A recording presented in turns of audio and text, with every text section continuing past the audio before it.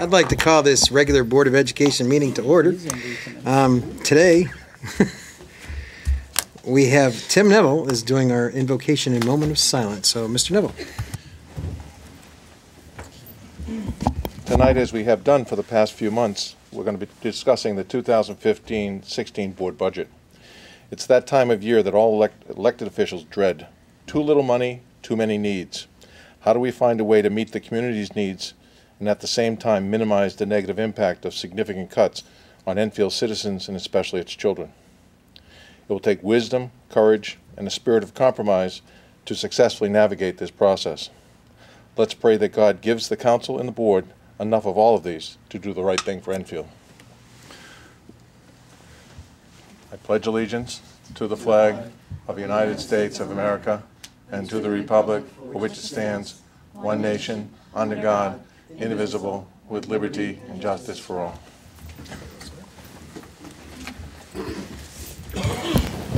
Thank you, Mr. Neville.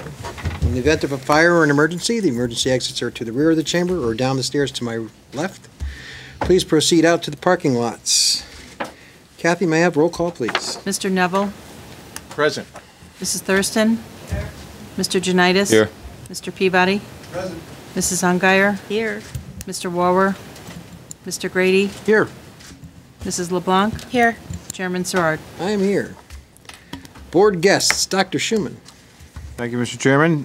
First, we're going to welcome our STEAM coordinator, Dr. Faulkner, and our Enfield High School Earth Science teacher, Sue Boucher. And they are here to talk about an award that Ms. Boucher won as an honorable mention for the Earth Science Teacher of the Year. And she's going to tell you a little bit about what was involved in that, and certainly respond to any questions you may have about the award or the Earth Science curriculum. I don't plan to say very much. I want to just I want to congratulate Sue. Sue is one of our really exemplary teachers. I'm sure a lot of you know that. She's been with Enfield for a long time, and when we saw this potential for an award come up, I called her up and I said, we need to have you apply for this, and so I'm going to let Sue tell you about it. This was through the American Association for Petroleum Geologists, and it's a very prestigious organization.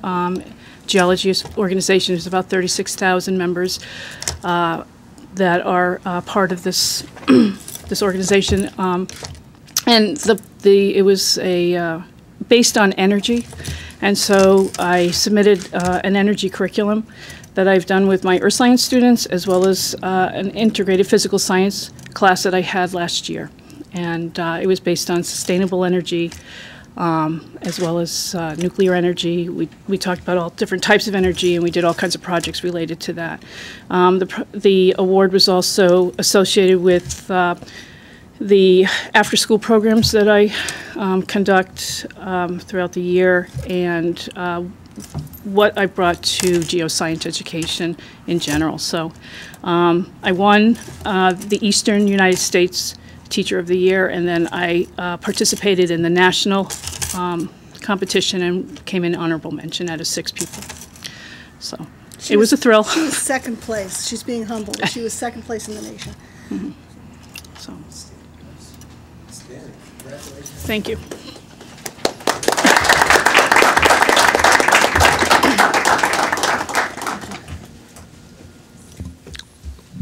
Our second set of board guests was going to be our 2 representatives and state senator, but as you saw in your email, and they let us know earlier today, the legislature was running late in session today, so they will not be here. You will notice from the email that Mrs. Elke sent out, they have offered us an open invitation to come visit them at the Capitol. They feel that may be a better way for us to find them, as opposed to them, unfortunately, getting tied up coming up here. So that is an open standing invitation. If you would like us to help you reach out to them and set those appointments up, we certainly would be happy to do that. Okay. Anything, since that's done, then go right into the superintendent's report. And we'll begin with our student representatives. Mr. Chairman, you may choose the side you'd like to start on. There is some information from them in your packets already. Christy? I just have a few things this week. Last Monday, I had the pleasure of attending the CAST Awards at the Connecticut Association of Schools. From Enfield High, it was me for the Visual Arts Award and Aaron Blaze for music. And it was a really nice experience. Kids from all over the state come. From Fermi, it was Rachel Wright for visual arts. I'm not sure who got music. This week is our Spirit Week. Friday we are ending with a pep rally, and Thursday we have a dodgeball tournament fundraiser. And a couple days ago outside we got picnic tables because we are still in the auditorium for lunch, and the students are enjoying them a lot and they're very happy with that, so thank you. Thanks, Christine. All right, Tom, get the floor. All right. Well, actually, today, the 8th graders from JFK came, and I was a mentor for one of the kids, brought him to my pre-calc class. I think that was a great thing. Learned how to learn what a pre-calc class looked like, and I know a lot of kids got to see a bunch of other classes, so that was good. Tomorrow, Wednesday, is all the kids visiting France and Spain. They leave. So I wish them luck. A lot of fun in Europe. I mean, I wish I was going. It was great.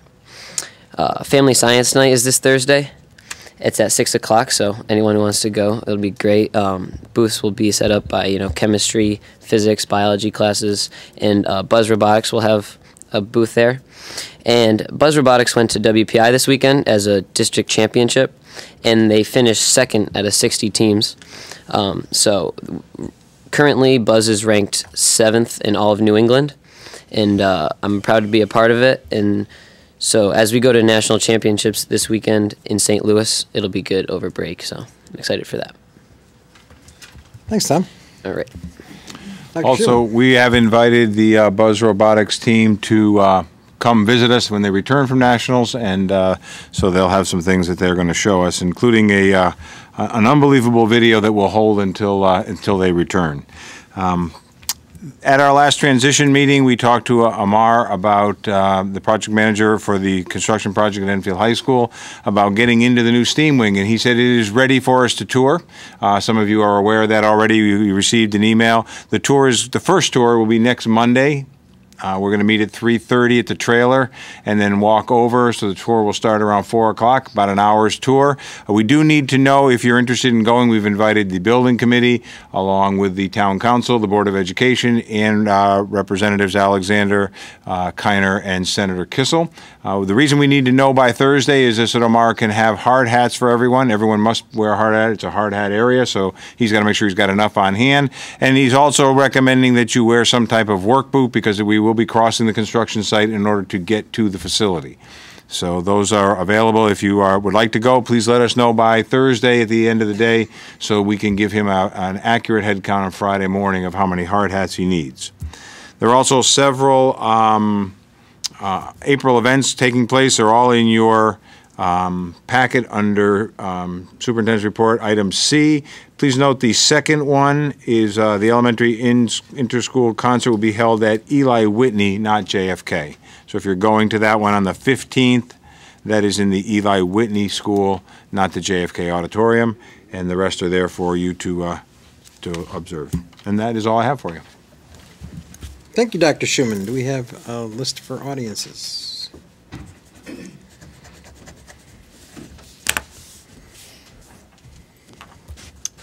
Thank you. As always, I would like to remind everyone to keep your comments brief. You must state your name and address, and refrain from personalities. There's a 3-minute time limit each time you come up. So, starting right off the bat, we have Shannon Grant.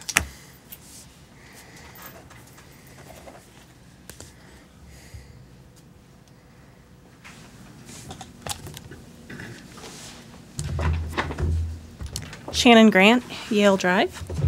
I first want to thank all of the board members who were able to come to the Invention Convention a couple of weeks ago. I hope you enjoyed yourself. It was an astounding success. We're very proud and we're very happy to continue the partnership with the Enfield Public Schools on that.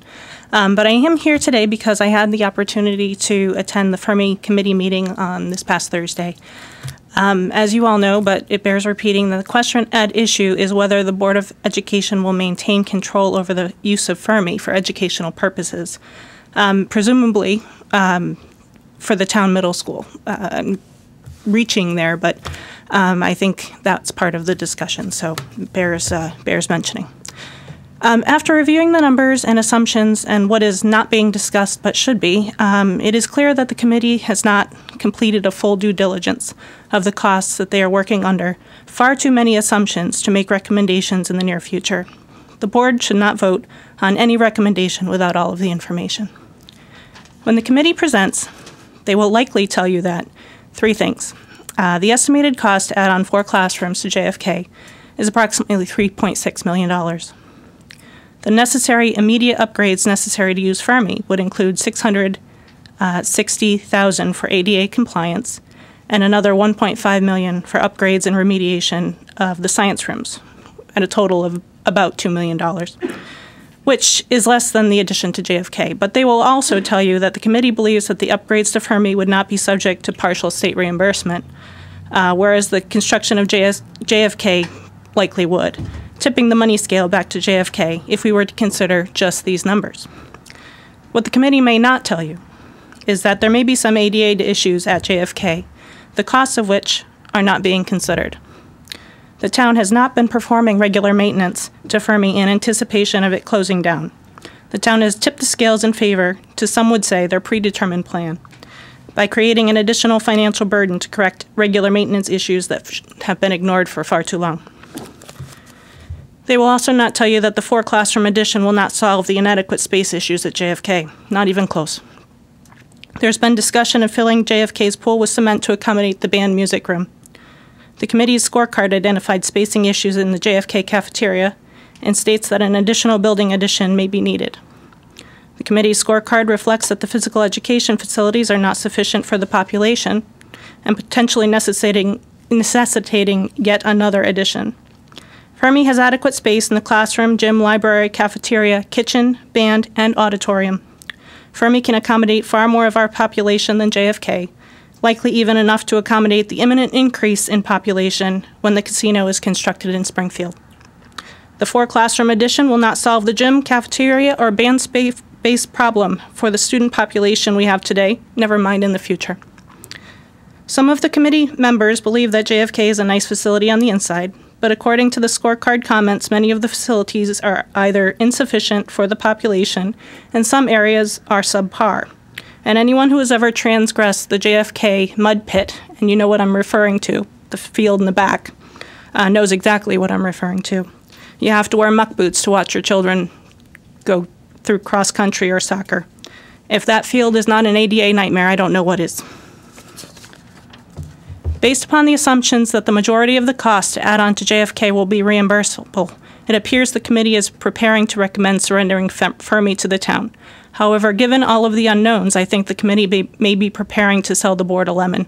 The committee has yet to consider the cost of upgrading the JFK mud pit, the cost to expand the JFK gymnasium and cafeteria, and the cost to fill in JFK's pool for the band room, and the cost to bring JFK up to ADA compliance, among other things. When making this decision, the board must consider that Enfield today will not look like Enfield tomorrow. The construction of the casino is imminent, and there will be a change in our population in the years coming. The casino will hire workers, and others will desire to position themselves closer to the new market. We can and should position ourselves to attract more of the middle and high wage earner to better balance our community demographic. In order to do that, we need to offer services that the populations desire. Key point on that list is a good education system. I've heard that we don't have the money, but yet we don't yet know the true financial cost of either decision. It may be that maintaining JFK is the far more expensive option in the long run. Further, and quite frankly, the amount that Enfield will expend on armed guards in the next 2 years is about the cost to upgrade Fermi at this point. At this point, given only the information provided, I believe the clear choice is to use Fermi as our middle school, and I know a large segment of the population feels the same. So the challenge is that the committee, in performing its investigation, should be prepared to provide the unknown financial information and convince me and the people of Enfield that their recommendation is sound. Thank you.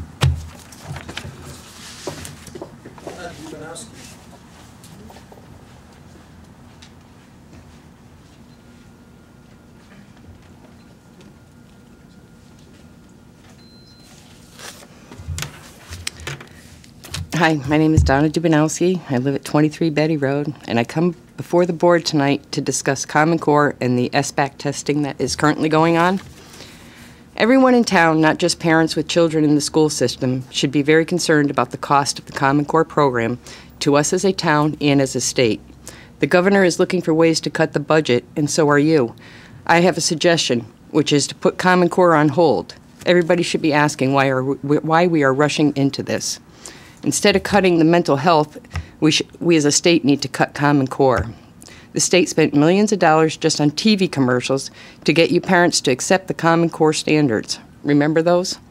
A commercial just to brainwash you into going along with what the Common Core program is. We as a state and certainly as a town need to stand up and stop the excessive spending to purchasing technology that in all likelihood would be outdated long before we taxpayers pay it off. Look at how many millions of dollars are being spent on Common Core, and that the state had set aside almost $15 million just to transition into it, even though none of the standards have been tested.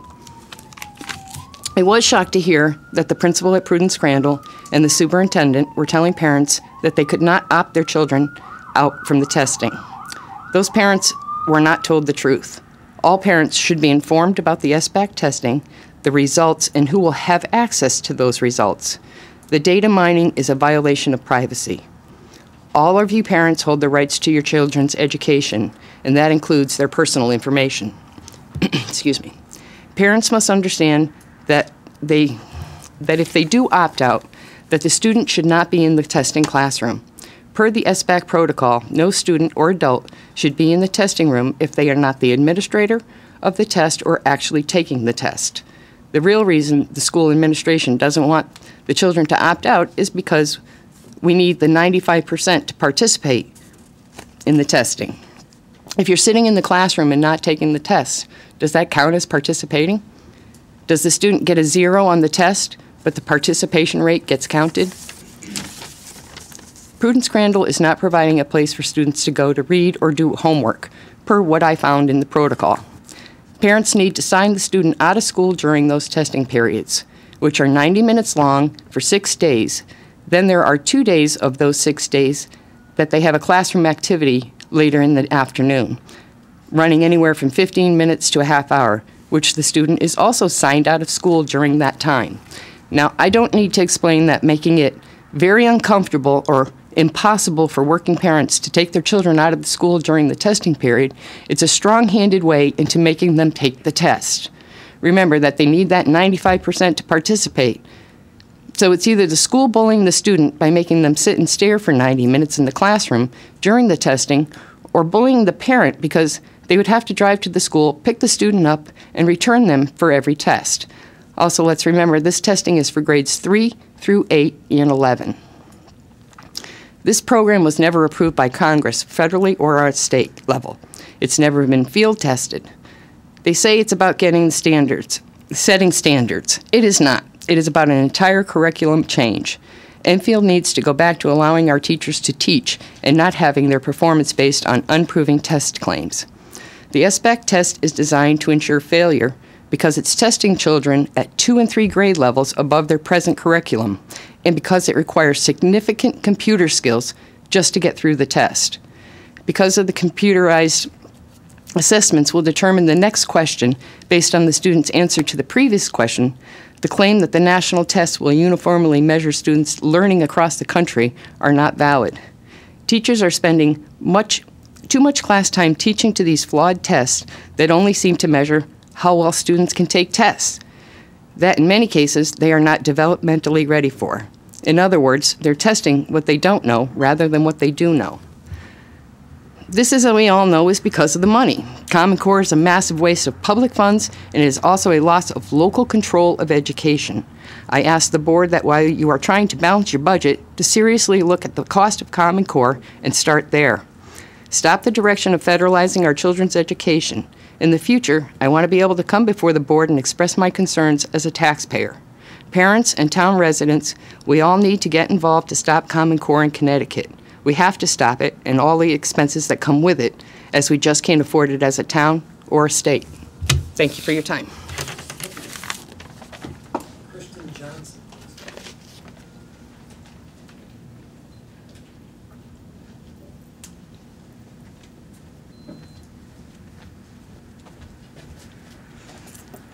Hello.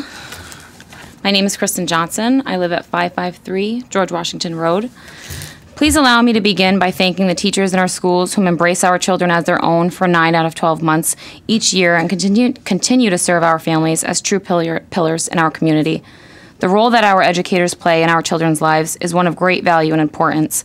I stand before you today in an effort to share my family's experience with you when trying to opt out of the SBAC test being implemented through the Common Core initiative. I hand-delivered a letter to Prudence Crandall on March 16th stating that my husband and I wished to opt out our children out of the SBAC. I received a call from Michelle Middleton on March 23rd, one day prior to the commencement of testing. Ms. Middleton informed me that it was illegal to opt out, and by law, my children would be required to test. I told her that I was very aware of the Connecticut state law, and it did require mandated testing annually, but there was no provision in place that did not disallow parent refusals and no consequence of legal action that would enforce any form of punishment to families whom decided to in fact opt out. Ms. Middleton informed me that I would be receiving a letter from the administration outlining the Connecticut state law on this matter. I then informed Ms. Middleton that I as well would be revising my previous letter to include Section 10-14N of the CT state statute that in fact does not disallow parent refusals. The following morning, I again hand-delivered my letter to Ms. Cox-Blackwell at Prudence Crandall. She informed me that my son Matthew, a third-grade student, would not test. You gotta stop using the names. You can say principal, you can say vice principal. Oh, okay, you I'm just gotta sorry. Stop using the names. Okay. Would not test but be forced to remain in the same classroom as his peers during testing. When I asked her if he would be able to read during the testing, she answered with no. The best I can do is to see if he can begin reading when the first child finishes testing. I asked if Enfield was implementing the sit-and-stare policy, to which she answered with a resounding yes. I expressed my concern to her that this was not only against SBAC handbook protocol, but it was also, in my opinion, an act of punishment for our decision and crossed the line into immoral and unethical behavior being projected on a child. She then informed me that this decision was not her own, but in fact came from the deputy superintendent. As testing for my child in third grade began on that very same day, and I did not have arrangements to remove him for the testing period while I was at work, Matthew was in fact forced to sit and stare for much of the 90-minute testing period. When I asked him how his day went, he was visibly upset with the notion that he was singled out and could not read quietly in an area away from his peers.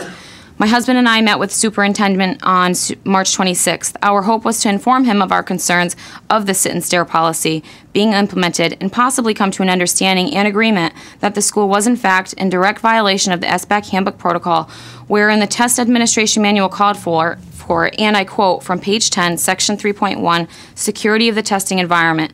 Students who are not being tested or unauthorized staff or other students must not be in the room where a test is being administered. This requirement is again stated on page 25 of the test administration manual. The superintendent informed us that his directives come from the State Department and he and the administration risk funding if they do not abide by said guidelines.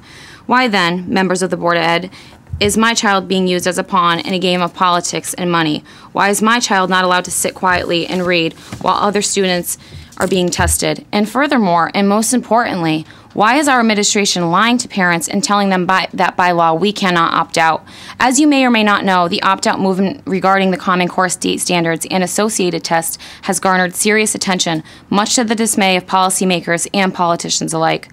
Of equal importance, may I remind you that opting out is not a form of civil disobedience, nor is it an anti-testing movement. This is a movement to reclaim and do what is right for our children and all children in public schools. This is a movement to restore true learning and encourage imagination and spending on standards and testing has taken away from funding, music, and arts programs, for example, and could be better allocated elsewhere.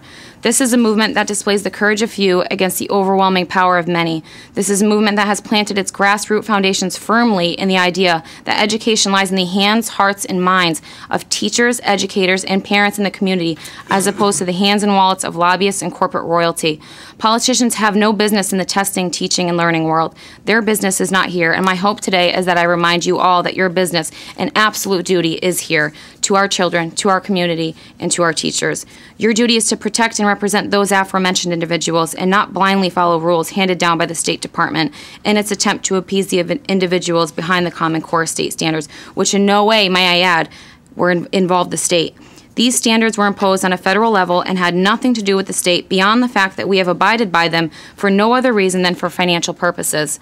Our children are not and should not be used as tokens in a game of power, politics, and money. Our children should not be exploited all in the name of standardized testing. Education is not a business that can be or should be bought. Education is and should only be about giving children the opportunity to expand their horizons while enriching their minds. Standardized testing is not the way, and capitalizing on the assessments of children is not only immoral and unethical, it is detrimental to the well-being of our children. If you judge a fish by its ability to climb a tree, it will live its entire life believing it is stupid. Much like fish, our children's intelligence and the performance of our teachers must not be based on the ability of how well a child tests. So, in closing, I urge you, members of the Board of Education, to stand beside me on my journey to reclaim education from the hands of politicians, lobbyists, and corporate cronies and put it back in the hands in which it belongs, the educators, teachers, and parents whom see and know these children and work with them each and every day. I urge you to stand beside me on holding those accountable for using fear tactics and false claims about the legality of testing to force parents into testing in order to maintain the 95% participation needed for funding. And lastly, I urge you to research Common Core if you haven't already. Don't take my word for it. I am passionate in my endeavors, and I hope that you all will be as well. We are sliding into a territory of callous and calculated decisions made by many that have no direct connection to education or children alike. Thank you for your time.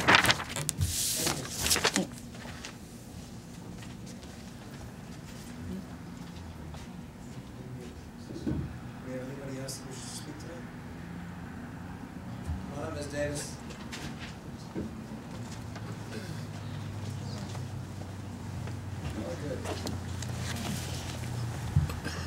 Apologize, I didn't write my name down. It was taken prior. My name's Elizabeth Davis, and I reside at 201 North Maple Street. First of all, thank you all for all that you do. We appreciate it. We know you're extremely busy with the budget, and now it's nice weather, and you'll be missing that because you have to fix the budget a little. I would like to diddle everything Shannon Grant said about Fermi becoming the middle school. It was a great point she had, and great job with that, and I fully support that. I think that would be an asset to our town, our kids, and the school system to move JFK, our junior high, to the high school. It's bigger, and we put millions of dollars in the field and everything, so our kids would have better stuff. Question I have, and it came up before, the fingerprint and the background checks for the volunteers in the school. I know I turned on and said, I'm fingerprint, security clearance and all that. Personally, I don't really see a major issue with it, but that's me. But you have a lot of parents, and everybody knows in school as volunteers we are slim, as you can be. Now with this policy, we're even slimmer when we were slim to start with. So it's extremely hard getting volunteers. You have book fairs going on that every single person needs a background check and to be fingerprinted. Beginning of the year book fair, 21 volunteers. I think our later one probably have 5 because the fingerprint started after. So you just took, how many parents out of the school.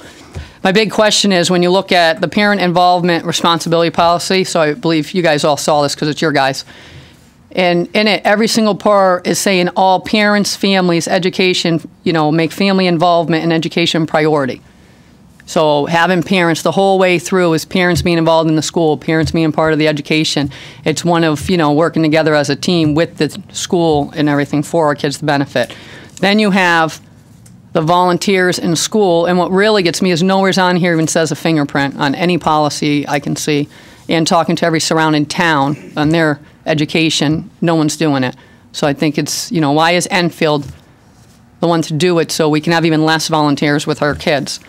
I understand the safety aspect of it, but if you look at the volunteers in school, participated by public citizens, assistance to school personnel is what the volunteer in school is. That's the citizens assistant, right? Where does it say when the whole thing says parent involvement on one, and then when we're doing a background check, no fingerprint, is the citizens assistant in the school? To me, I take that as 2 different things. One's the community coming in, is where the background check is. Over here is everything's on parents. I'm just wondering, and maybe I'm misunderstanding it, where does it line up together that everything's about parents with the Board of Ed to be involved, and then when you come to volunteers, it's saying citizens from the community to be involved is what a background check's for. So I'm hoping some clarification, because they really don't. When one's parent, are we a parent or are we the community and a citizen? I take it as we're parents, and that's what the policy was for parent involvement. And I understand if you have the community coming in, you'd have the background check. They're not involved in the school, but parents are involved in the school. So I'm hoping to have some clarification on the two. And my other little question is, it says policy adopted 6909, but we really adopted it in 2015. And it's such a slam down our throat after the school year started. What was the major reason that after the school year already started, in 5 years, almost 6 years later, well, 5.5, it has jumped and just threw it at us to be fingerprinted background checks and lost our volunteers as it is in the school system. So there's a couple things. If someone could explain the two different policies, how the wording is totally different, and what took 5.5 years to implement it, and then it was a major, if you don't have it immediately, you can't go on the field trip. If you don't have it immediately, you can't show up during the day. When it took 5.5 years to implement it with none of us knowing. So if we could have some explanation. And then thank you again for all you guys do, really. We truly do appreciate it. Thanks. Thank you, Ms. Davis. Love you, Liz. It's always nice to end on a positive note. Anyway. Moving on, board member comments. Mr. Neville? Yep. I've got a number of things to comment on this evening. First of all, the Lego celebration that we went to a couple of days ago, it was just spectacular. You know, a number of the board members were there. Seeing what our kids are doing with that program that the Lego has so generously put into our system is just phenomenal.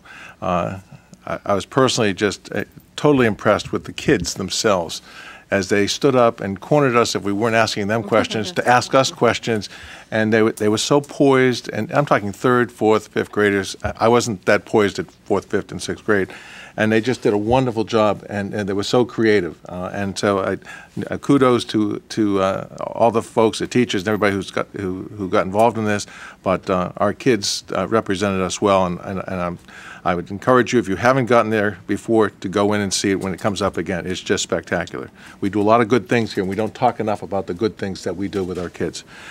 Secondly, I had the opportunity with Dr. Schumann to go see, I believe it's the Innovation Lab, and it's just opened, I believe, probably days before we went in for a tour, and a couple of folks from Lego were there, and we all went down and saw that.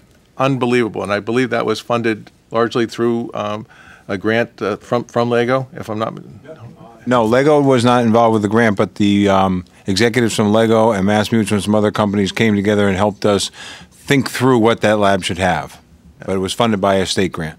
I encourage the board and citizens to get in there and see it, and hopefully when we work on our volunteer policy, we won't have to have you go through that in order to get in there. It's very impressive.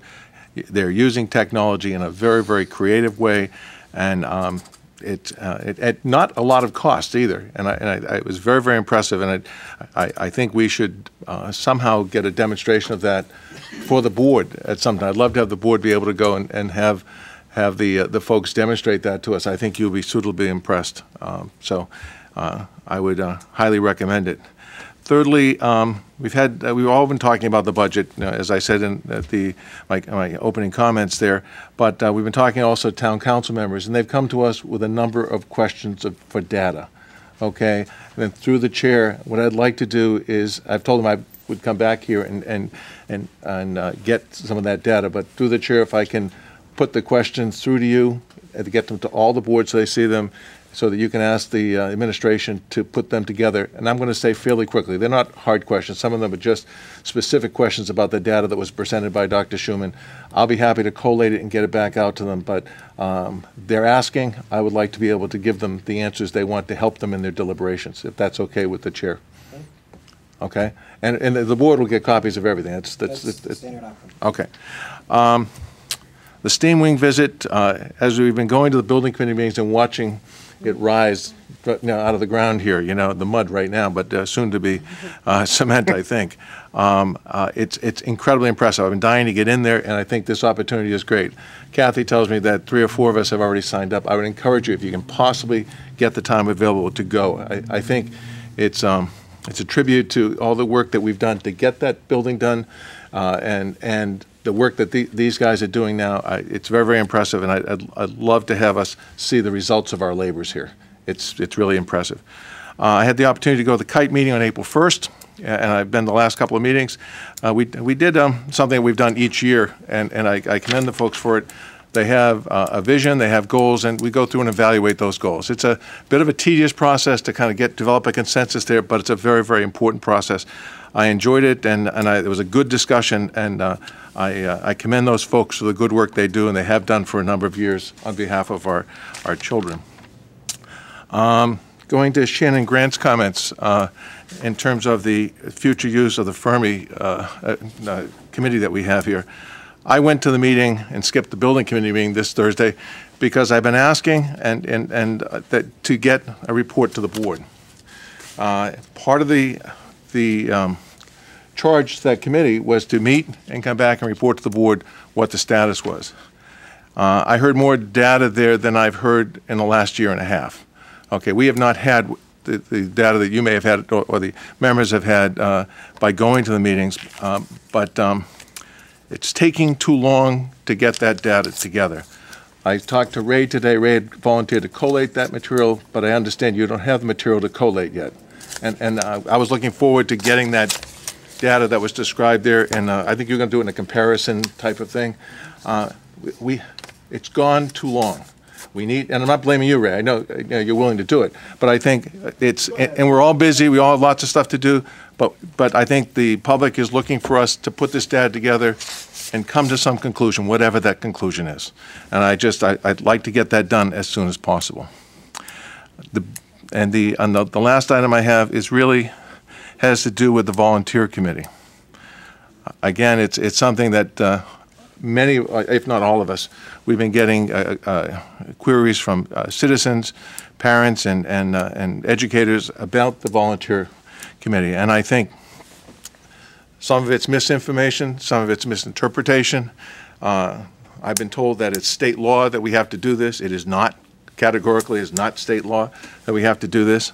I was on the original committee that put together the 2009 policy, and that from my perspective, that was not the intent of it. I think it's an interpretation of the policy, and I'll leave it at that. But I think we've raised the question, and we've been trying to talk about it for a very, very long time.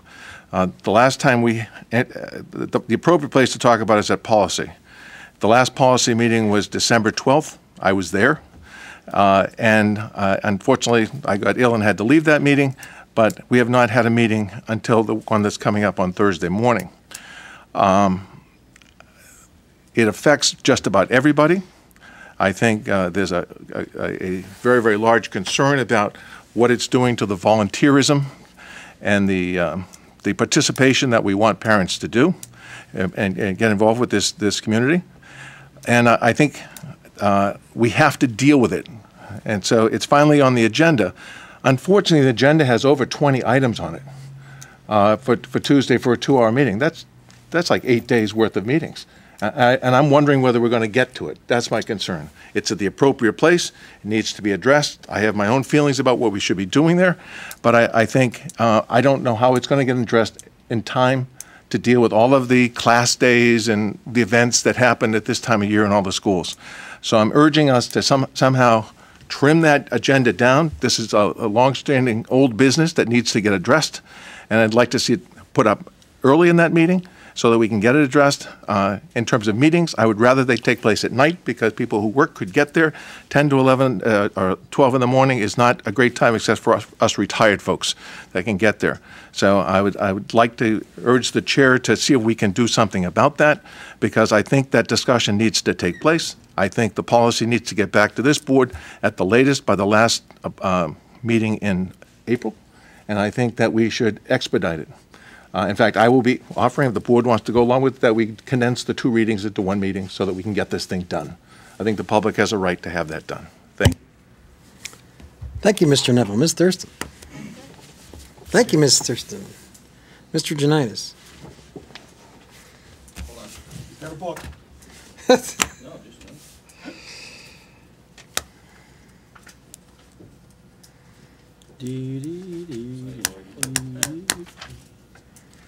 one.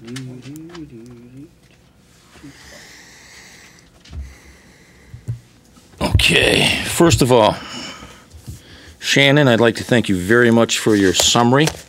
I think it was spot on. So you take away from my comments on the Fermi use thing for the most part. I think you gave out a lot of very pertinent information, and thank you. Donna, once again, thank you. I could have put those in my comments too. This Common Core stuff is, I still think from the very beginning, is absolutely ridiculous, and this SBAC testing and stuff. I thought I had asked at the last board meeting, Dr. Schumann, whether or not we were letting kids opt out, and I assumed that when you said we were, to paraphrase you, following state guidelines, that we were letting them opt out, but apparently it seems to be still being a problem here. And if it's for that 95% participation rate, that's I don't know, unacceptable. Christian, thank you very much for saying what you had to say. And again, you brought up some things that seem to be rather cloudy.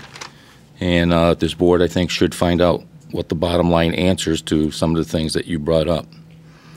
And Elizabeth, thank you, too, for the fingerprinting comments. The mushy stuff at the end, yeah, I don't know, but the fingerprinting stuff, absolutely, again, spot on. So for all four of you people who spoke tonight, I really appreciated what you had to say today. I hope everybody was listening very intently. I wish there were more people that would come out and make comments similar to what you just said, the four of you.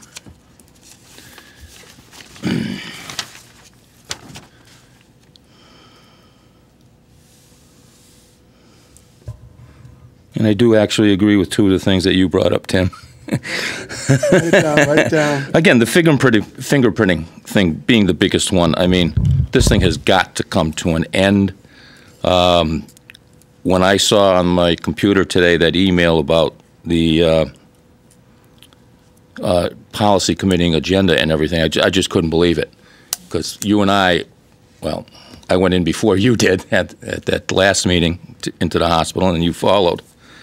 And now we have this thing. I thought that was the general purpose of that last meeting. And I would like to say, Thursday, when we go, I'm going to make a motion. I hope David is there, and Vinny, you're the other member, I believe, that we put that item up first to discuss. And if it takes the 2 damn hours, then it takes the 2 hours.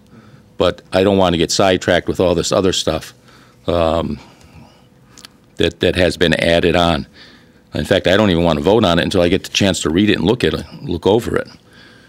And then that Fermi use thing, the committee. I mean, this is, I don't know, this is almost ancient history when it started. And, you know, collecting this, collecting that, you know, we're the Board of Education. You ask for information, you should be able to get that information. And this has really, really gone on way too long. And I think it does leave the perception that this is all part of a grand scheme to let that building fall into tremendous disrepair. And I do know, because I remember having conversations when I was teaching and Tim was the principal, about if you add on to JFK, I remember distinctly you saying we can't go on in between the buildings because of things that are buried there too. So we have things buried at both schools. And I don't know what the architectural plans are or what they're suggesting, but I'm going to have to be very careful about what we're doing over there too. So other than that, you four ladies, I want to thank you so much for the things that you had to say. Thank you. Thank you, Mr. Janitis. Mr. Peabody. Thank you. First of all, I'd like to thank, actually congratulate and thank Mrs. Boucher on her work, especially in geoscience education. That is a key science stream for our country moving forward, especially in terms of energy and self-reliance in that field. So I think that's fantastic. She got recognition for her good work. Some of the things that have been happening on a more positive note, I was able to attend with the mayor to the Parent Leadership Academy, one of their classes, where I spoke about the board and how well we work together. Pause. Okay, and it was an interesting conversation, and the questions and stuff that I was asked, I felt as though I was on trial or being queried in a board of inquiry. But good stuff, great participation. I think those folks have become advocates in our community for our kids and for everyone in our community. Just a tremendous program. Totally support that program. And if you have an opportunity to hit it up, because there's a lot of good stuff there. And what's really cool is a lot of it is that some of the training and some of the education I got in college and in business schools are being presented to our citizens, our residents. And I just think that's going to be very helpful to them, including public speaking. So when this thing's done, we're going to have people who are not shy. And watch out. Tim, you might get what you wish for participation. I did go to Lego Celebration, and there are a lot of Board of Ed people there. And, one thing I got to say, I've seen it twice. Our children in our schools are very good presenters.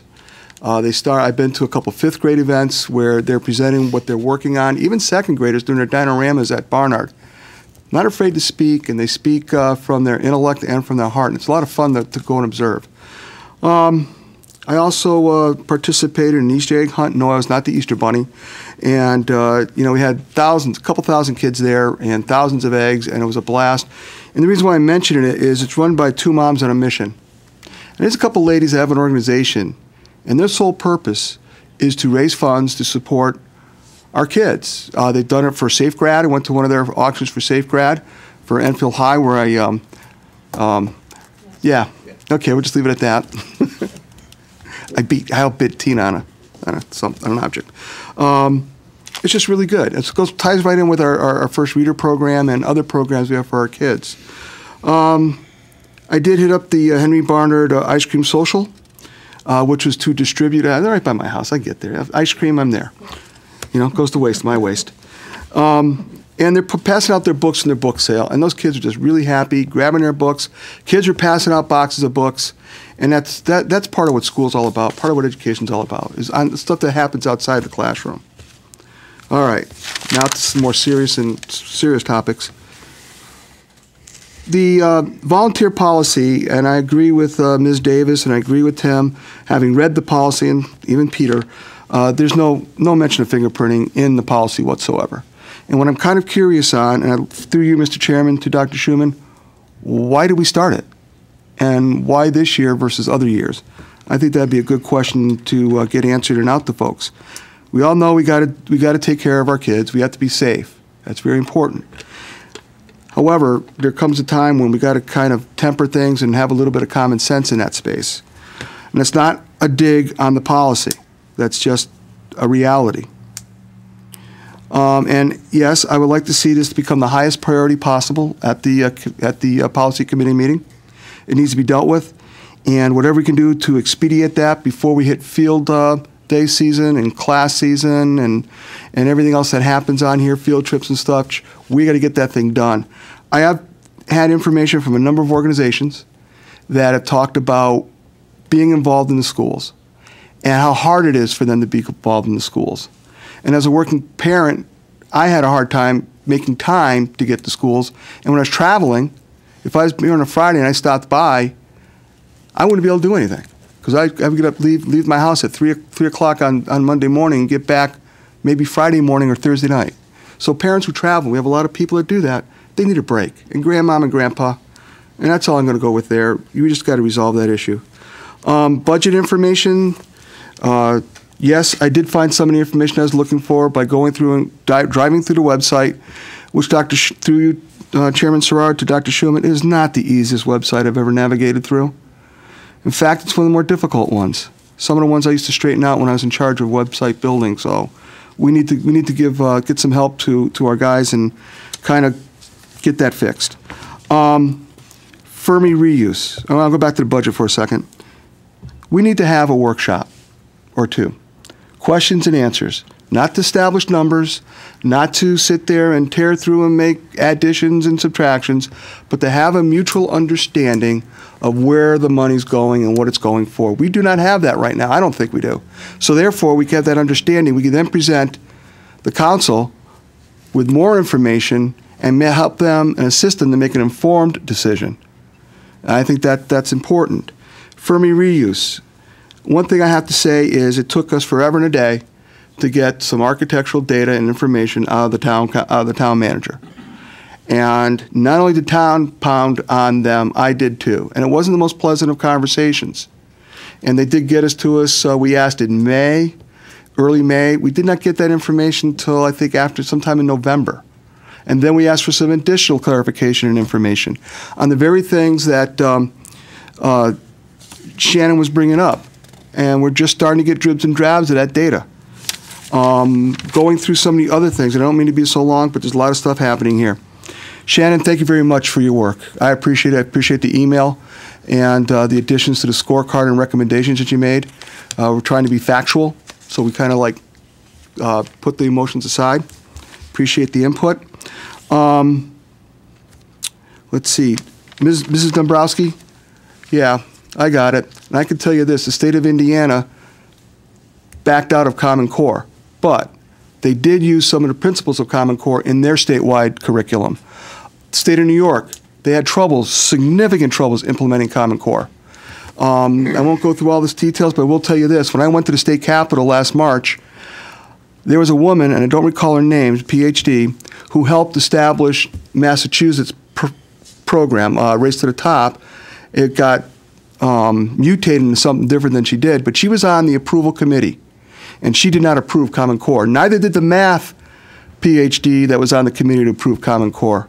But it got through. It got through because you have publishing companies, testing companies, and a guy named Bill Gates supporting it. But to be fair, there's a need for changes in curriculums across the country. I thought that STEAM was really handling it well. I'm in technology, in the world of technology, and the STEAM program just got me all, really hopeful that we'll be able to have our kids compete with other countries that have had this type of education in their curriculum, these subjects, whether it be computers, sciences, engineering, whatever, for decades. 1993 they started, so we're really behind on them on curriculum. But we still have a fantastic school systems throughout the country. We spend over $500 million per state on average on education. Unfortunately, it's not all coming here to Enfield. But there's a lot of work to do there. Ms. Johnson, thank you for showing up. Appreciate it. Appreciate your words. I take them to heart. And again, I can only go back to the state and how the hearing that I attended, and it was unbelievable how the entire state Board of Education came out, and I'm going to use the term shoved Common Core upon us. The evaluations and everything that's tied to it, but we have to give kudos to our superintendent.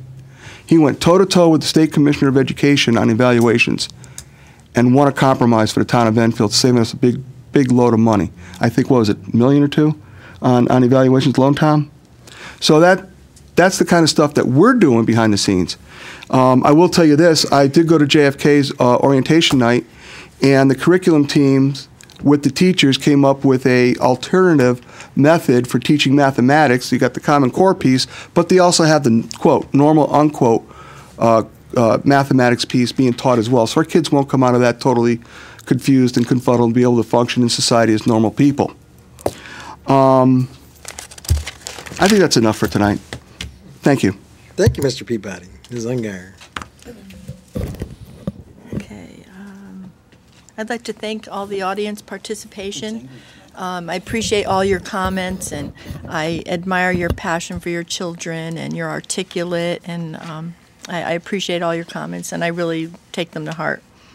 I attended the Hazardville Memorial PTO meeting, and they've got a lot of things going on there. A great new principal over there, and a lot of parents came out for it, and that was interesting. I also attended the JFK Lego celebration, and that's one of the fun parts of this position, is seeing the kids and all that they're learning and listening to them describe all their projects, and I really enjoyed that. It was great. I also attended the egg hunt on the town green, and I'd like to commemorate the Two Moms on a Mission. It was also sponsored by the Enfield Public Schools, and ShopRite also sponsored it. And they had a beautiful display where all the parents and families could have their picture taken with the Easter Bunny, and there was a great turnout for that, and the kids loved it. I also attended the CREC Council meeting in Hartford, and I also have another meeting tomorrow with the CREC Council. I want to congratulate Christine on her award. That's wonderful. I also want to congratulate the Buzz Robotics for what they're doing. Look forward to hearing more about that. And congratulate Mrs. Boucher in her Teacher of the Year award. I think that's wonderful. And that's it. Thank you, Ms. Ungar. Secretary Grady. Well, last Thursday I was able to attend a, I guess you want to say a meeting on internet safety that the schools put on. The 5th grade classes were all brought over to Parkman School during the day, and he talked to a Mr. Driscoll. He was a retired police officer, and he brought up the safety of internet use and the apps that you have on your phones. And of course, every kid has a phone in the school system now, even in the 3rd grade. I don't know why, but they do. He brought up some really good points for the parents at night. I wish it was a little better attended, but not a bad crowd there. I know my kids aren't as young as some younger kids now, but it's kind of scary what's out there and what these kids can access through an app. But I would say be involved with your kids and make sure they don't have some of these apps on their phones. It was I believe it was something presented by Kite and Lego. Was that? Am I wrong? That funded that thing there that night? I think. I'm not sure. Maybe the presentation. They funded thing, yeah, something like that. Yeah, but thank you. But it was a good program. So, and thank Mr. Driscoll for doing it. But that's about it. Thank you, Mr. Grady. Ms. LeBlanc. Yep. I would like to congratulate Mrs. Boucher. I have heard many wonderful things about her, and I actually got to see her tonight. My daughter had her for a short time at Enfield High, and then she moved to biology, and Mrs. Boucher was very helpful with that, and I congratulate her on all her hard and extra work that she does.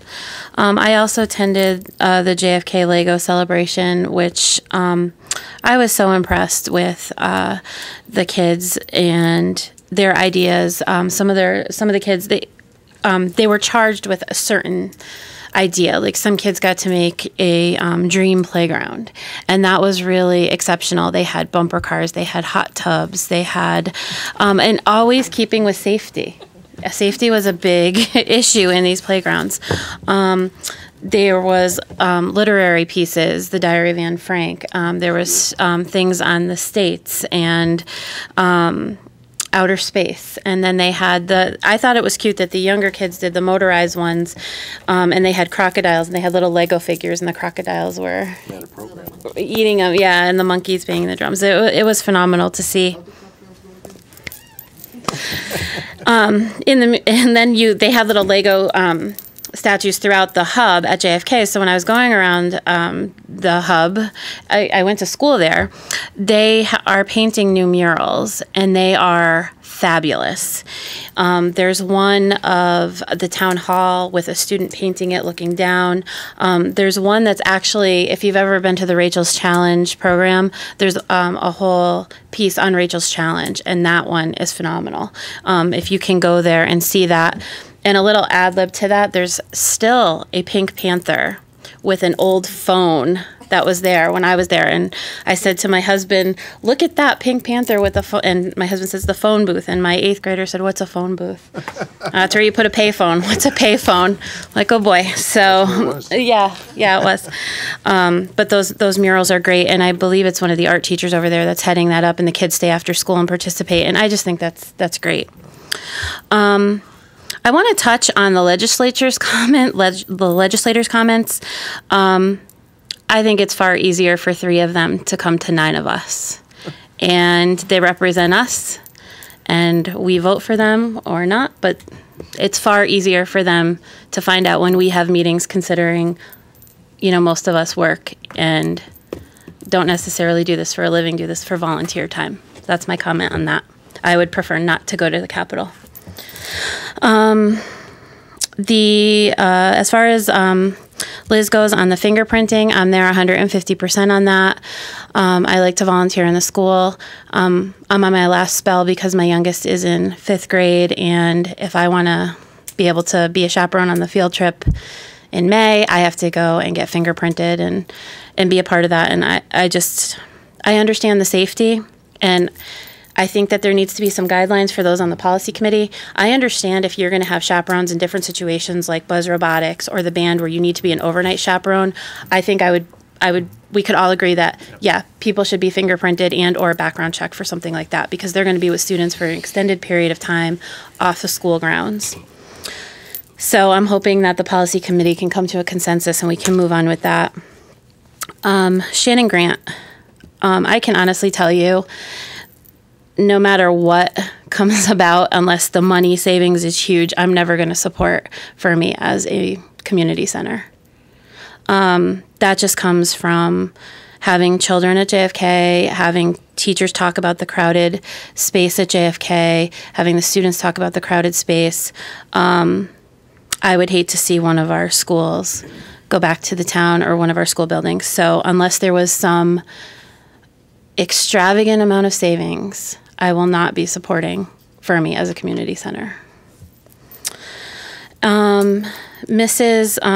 Donna and Kristen, I appreciate you guys coming out and talking about Common Core and SBAC testing.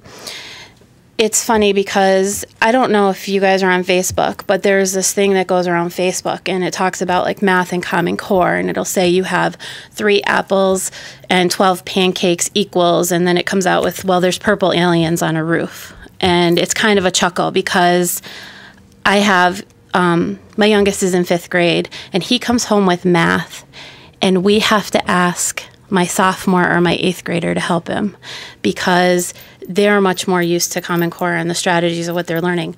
We'll have to look stuff up on YouTube like we did last night for fractions, and I'm not lying to you. I understand what you're saying about Common Core. I also understand what you're talking about with the testing because before the SBAC, it was the CMTs. And my kids, they do a lot of things great, but standardized testing is not one of them, and that's set them back in some ways as far as not being able to take a language in the middle school. And so I really appreciate you coming here and opening my eyes to things about Common Core. I'm living it with you, so I see that. I do feel that parents should have that opportunity if they have that passion and have the will to want their kids to opt out of it. And I really appreciate you taking that role to say that you felt that strongly about it. I wish more parents would get more involved like that and really do their homework. So I really appreciate you guys coming out and talking about that because it's not often that the parents do actually come out and speak about Common Core. So, and you were very articulate and very knowledgeable, and I really appreciate you coming out. And that's it. Thank you, Ms. Levine.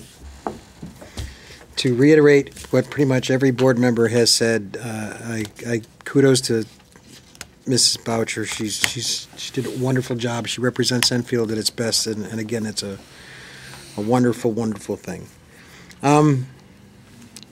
Sometimes when I'm sitting up here, I get to educate on how the board works. Now, committees do not make board decisions. Committees do all of the hard work to present the board with information to make those decisions. That's where the work of the board gets done, is in the committee level. That's why each board member has a responsibility to attend their committee meetings. And that's when they know what they're talking about. That's where they learn. And that's where they get the information, and they're supposed to keep us up to date. Some of the committees that are rolling are backlogged, and I won't lie to you. Some of those committees have been moving along swimmingly, and they're pretty easy to deal with. Policy is a tough one because policy, to answer another question that was brought up today, is about law. Now, law is 2 different kinds of laws. There's the consequence of a law, and then there's the actual implication of a law. Both are law. And typically a policy is devised by an attorney who advises us in order to, one, make sure that we're in compliance with state rules, and two, to make sure that we don't expose the school and our kids to liability. That's a consequence of the law. So it's covered by law. That's what policy does. Now, policy steers the ship, and all the administrative regulations come out after that. So policy is the basic general structure, and everything after that is called an administrative regulation, which is how you make the policy work. That's why we have the policy committee. I agree with you that there's a lot of stuff on that committee's agenda, but there's a lot of stuff that's happened this year that we have to deal with. It is what it is. As far as my understanding of why there was a change in our policy is because of the heightened awareness that we got hit with 2 years ago. It's that simple. We started evaluating ourselves and reevaluating ourselves, and we were advised to create a policy. And it was advised to us by our attorneys. And those are the guys that we pay to make sure that, hey, we're meeting with compliance and we're also covering all of our butts. So it is what it is, and I can't, and sometimes it takes a long time to fix it, but it's not like we're blowing it off. We're actually addressing it, and we're doing it the right way. The Common Core stuff. I appreciate everyone who comes out and speaks about the SBAC testing, the teacher evaluation system, what's in the curriculum. It shows that you care. I can recall when I first became chairman, I said basically the same things that everyone who's said tonight, and I asked, please help us. Step up, send me an email, please, please. And I got 7 of them. There's 46,000 people that live in the town of Enfield, and I've got 7 citizens telling me, please stop. Thank you for coming out. I appreciate it. I wish our educational system wasn't as test-driven, but it is. We are a function of the state. The Board of Education is a function of state law. We are created by state law. We have a loose tie with the charter, but we are a state animal. They're the ones that tell us what to do, and they pretty much tell us how to do it. And they have a very big stick to threaten us with. They threaten us with our funding, and they also threaten us with receivership. They can take over your Board of Ed like that. Then you have no say. And that goes right back to the state representatives. The state representatives are the guys that are the ones that pass this stuff down to you. Those are the guys that are responsible for all of this stuff. The guys that want us to go to the Capitol. The guys that won't talk on TV. I know they're busy. I get it. But come on. Budget. I've heard it say every year that I've been on the budget cycle is broken. It's backwards. We justify our budget, the town and we have to wait until months after all of our budgets are approved to see where we're going. I am concerned about the state this year. I am very concerned about the state this year. And I'm asking everyone who can hear me, please call your state legislator and please tell them that the Constitution of the state of Connecticut says you have to fund K-12 education, and the colleges aren't part of that. Please. There's very few requirements that the Constitution says. That's one of them. Education is K-12. The colleges are a separate entity, and you can't say that you're funding education if you shuffle the deck and most of your money goes to stores. So, that being said, let's move on. Unfinished business, continued budget discussions. Sure. Can we flip-flop 11, 10, and 11? If we're going to do the discussion about the budget, just so they can... Good point. Do I have a motion to suspend the rules? So moved. Motion made by Mr. Peabody, seconded by Mr. Neville. Do I have any discussion? Show of hands to suspend the rules. Very good. The rules are suspended. Do I have a motion to place item 11A prior to item 10? Second. Motion made by Ms. Thurston, seconded by Mr. Grady. Any discussion? Sensing none. Show of hands. So be it. Moving on, we're suspending item 10 until after item 11A. Item 11A, approval of the Head Start Enhancement Grant, Head Start Services Grant, and Head Start Link Grant. Dr. Schuman. Thank you, Mr. Chairman. Tonight we have our Head Start Director, Mrs. Clement, and our Family Support Coordinator, Mr. Bowles, with us tonight.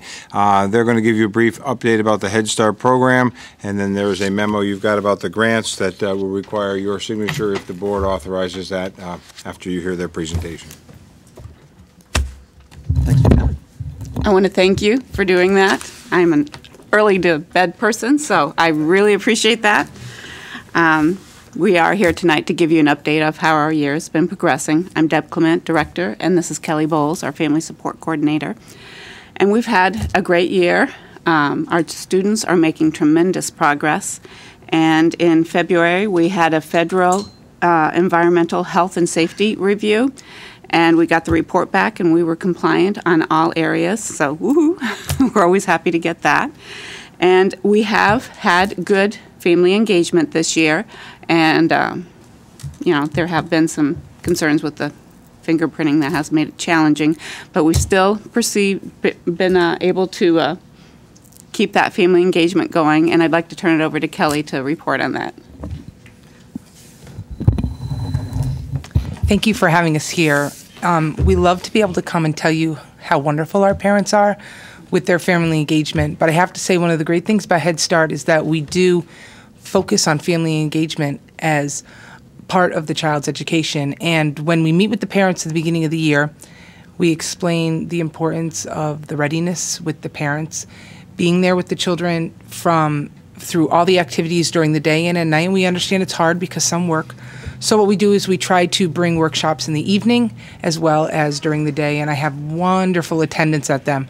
We did have a great fall with the dads. The dads did a lot of activities with the children, reading to them one-on-one, and also doing a lot of arts and crafts that carried on to the mothers in the winter. And then we also had a wonderful parent activity night with the Enfield Fire Department, Don Ellis. That was a huge success last month. And my very favorite thing that we did this year that the parents are so proud of is their STEAM festival that they had last month. They planned it themselves. They worked together on a committee to plan it. They also volunteered that day. Luckily, they were all fingerprinted, and I would have loved to see more, but we did have a huge amount show up. The kids loved it, and the things that they're already learning at the preschool level will carry on through all their years at the Enfield Public School. And the parents thought of the whole STEAM concept for their winter festival by the building that's being constructed right outside our front door. And they wanted their children to be able to learn before they go into kindergarten what STEAM is, so that when they do get to Enfield High School in 15 years, it's something that they will love already. The parents are really excited about the STEAM wing, and they wanted to bring it into their homes by teaching their children about STEAM. And the children are learning it in the classrooms, and the parents have just grabbed a hold of that, and they had a wonderful time with that festival, and we had some visitors, and it was great. So thank you, and we just hope for more continued success with our parent engagement. Okay, so again, we'd like to thank you for your support, and I'd be happy to answer any questions you may have about the grants. Great, no questions. All right, thank you.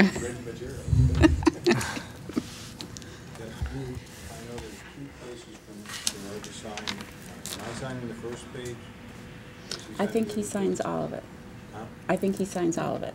Yes, we have to have a motion, so we have to. All right, do I have a motion?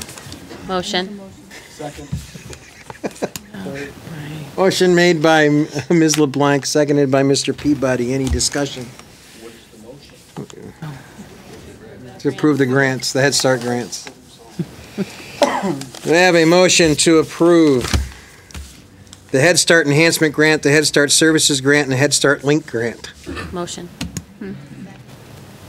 Motion made by Ms. LeBlanc, seconded by Ms. Thurston this time. Any discussion? Sensing none, and I have roll call, please. Mr. Neville? Yes. Mrs. Thurston? Mr. Janitis? Yes. Mr. Peabody? Affirmative. Mrs. Ungary? Yes. Mr. Grady? Affirmative. Mrs. LeBlanc? Yes. Chairman Serrard? Yes. Motion passes. Very good. Thank you. Okay. You,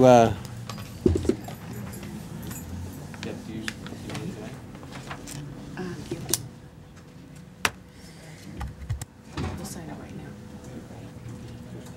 Just wait a second.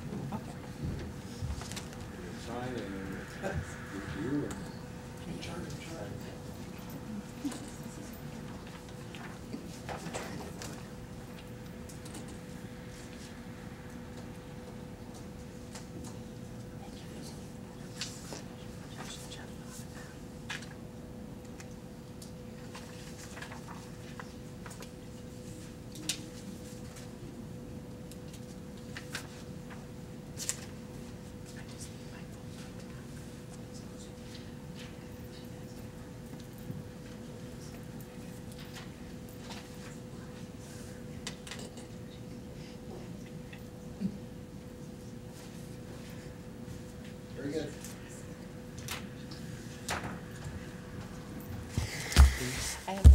Thank you, ladies. Good luck. Going back to unfinished business, the continued budget discussions. Mr. Neville. I think you're aware of this, Mr. Schreiber, but we were kind of working with the numbers, and the numbers I was working at, I was afraid they were wrong. I had gone to Dr. Schumann and asked him to validate those, which is, he came up with the resulting document that was in our packet, this colored one. I was looking at, I thought it was 2.4. It's actually 2.874% in the hole here, okay? 2,874,000. Yeah, that's right, okay.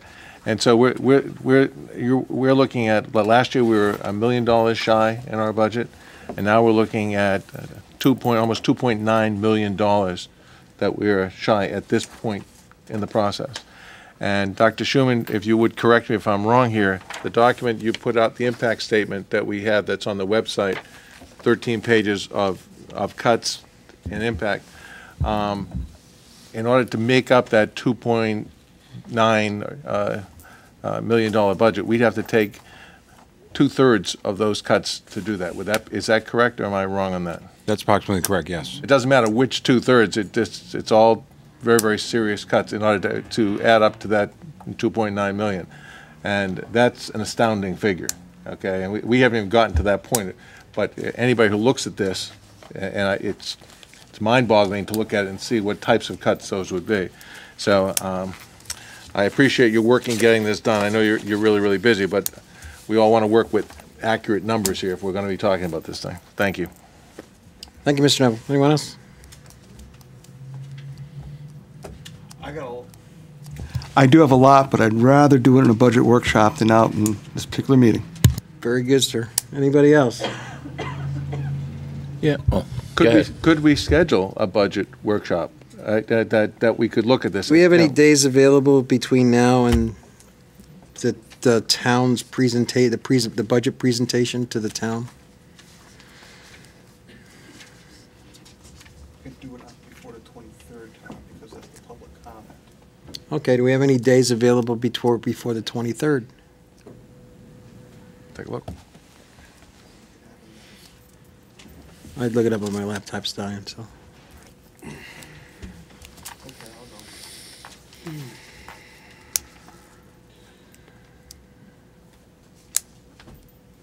21st and 22nd, there's nothing on our calendars that I have for committee meetings or anything. What's the 22nd? 22nd is a Wednesday, be a week from Wednesday. We schedule something for the 22nd? You won't have Mr. Dressick or myself. We're both going to be away. Is that during the vacation week? Correct. Okay. All next week is vacation week.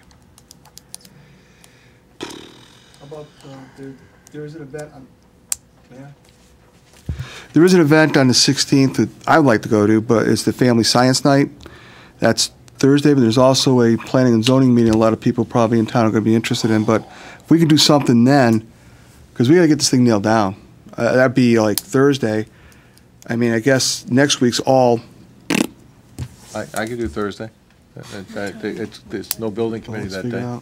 We'll be participating in the kite focus group, so we can find you a room. We won't be present. All right, here's the way that I'm looking at it, and just as, I'm not taking the meeting off the table. I want to put some focus to the conversation. We're in a really tough spot, and I want to put some flavor to this so you'll understand why I mean. For the first time in a long time, the state legislature is talking about monkeying around with the ECS formula again. They're serious about it. They're not playing, which will probably mean less down the road anyway. Now, we've asked the superintendent to produce a list that would allow us to make educated adjustments to our budget, which is posted on the website, which you said the 2/3 of. And this is where we go to work. I mean, what I would do is I would assume and work with the town manager's budget and go from there. We can always add back, but go from there. I don't see any other option. I really don't.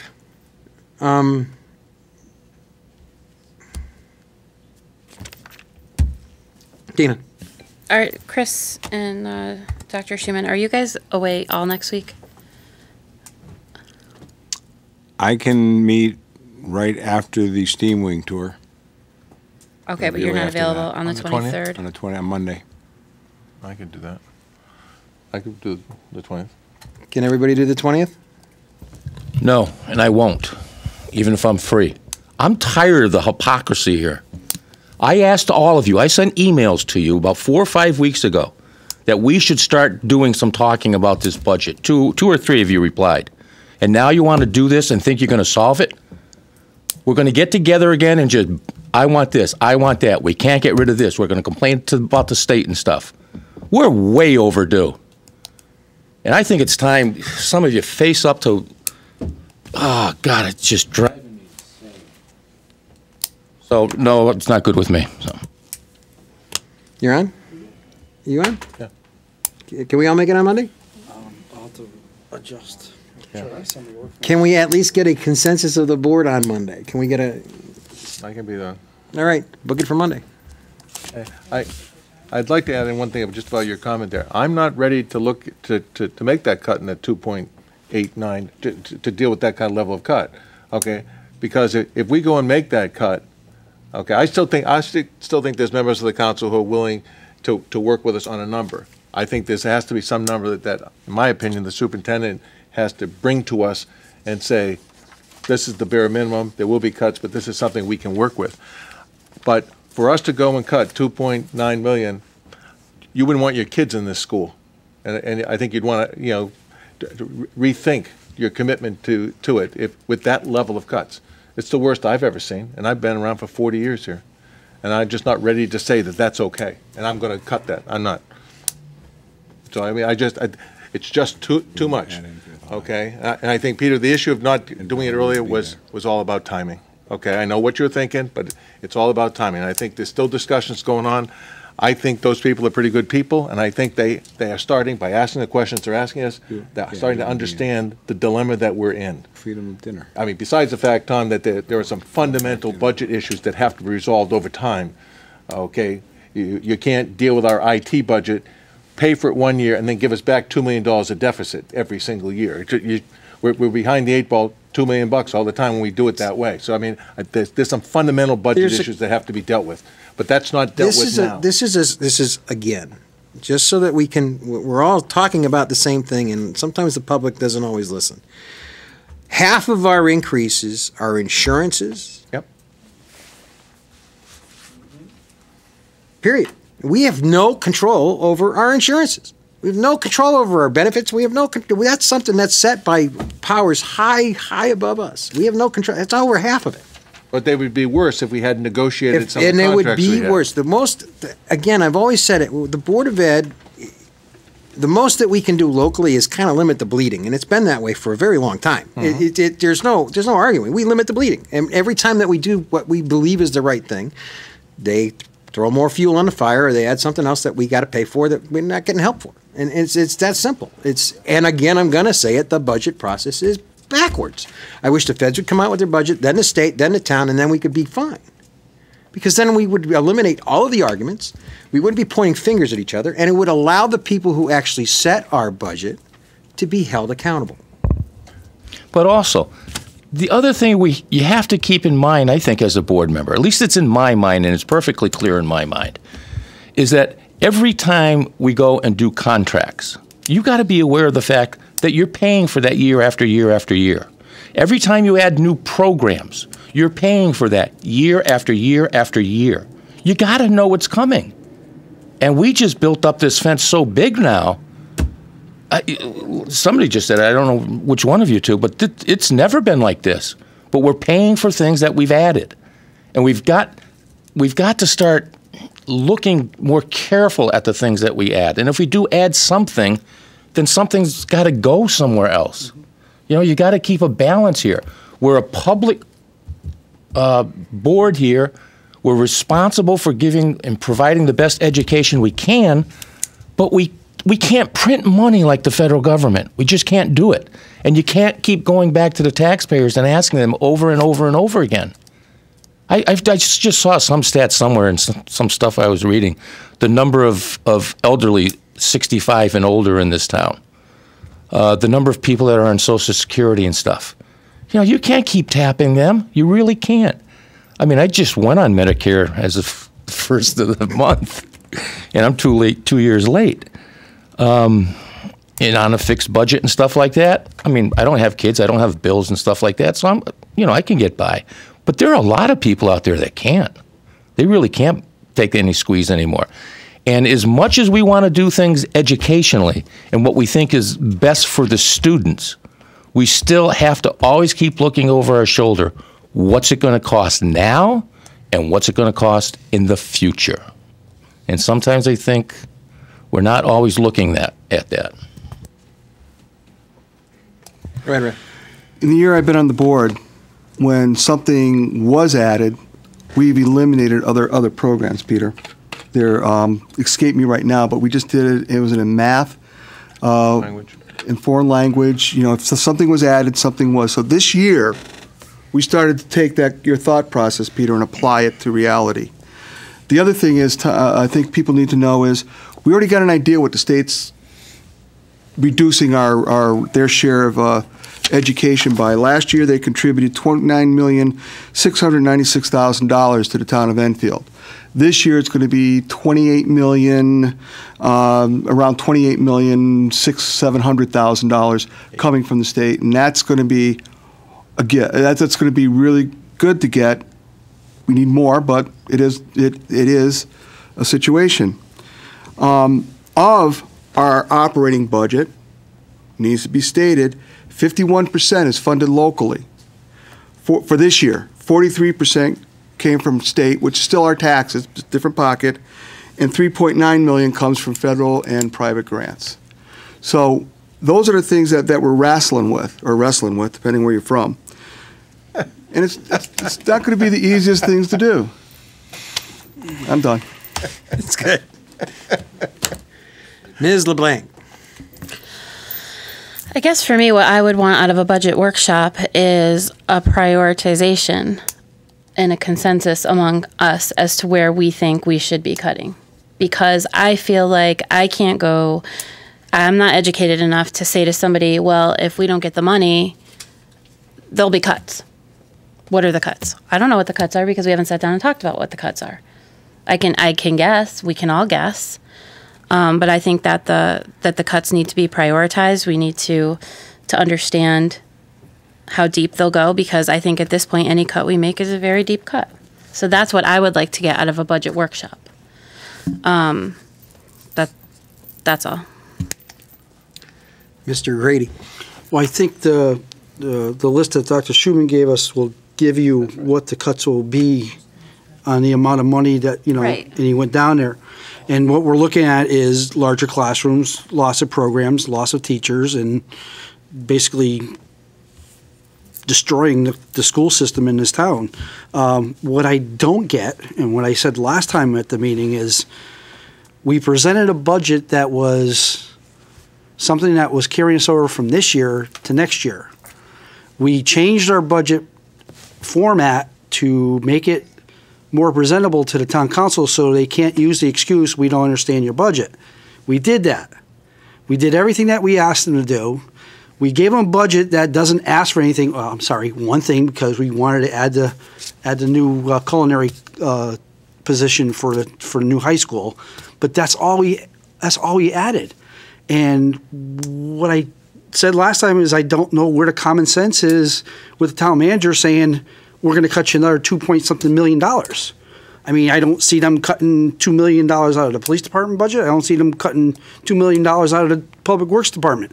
I see them cutting the education budget every single year. Cut their budget. Okay? Let's prioritize the common sense in this town and cut their budget. See how they react. Mr. Peabody and then Mr. Neville. Vinny, you're absolutely right. However, one of the things that needs to be done in proposals, and this is a budget proposal, we gave them numbers, we gave them some information, but what we didn't give them is the quantifiable and qualifiable value add that the school department does for our children.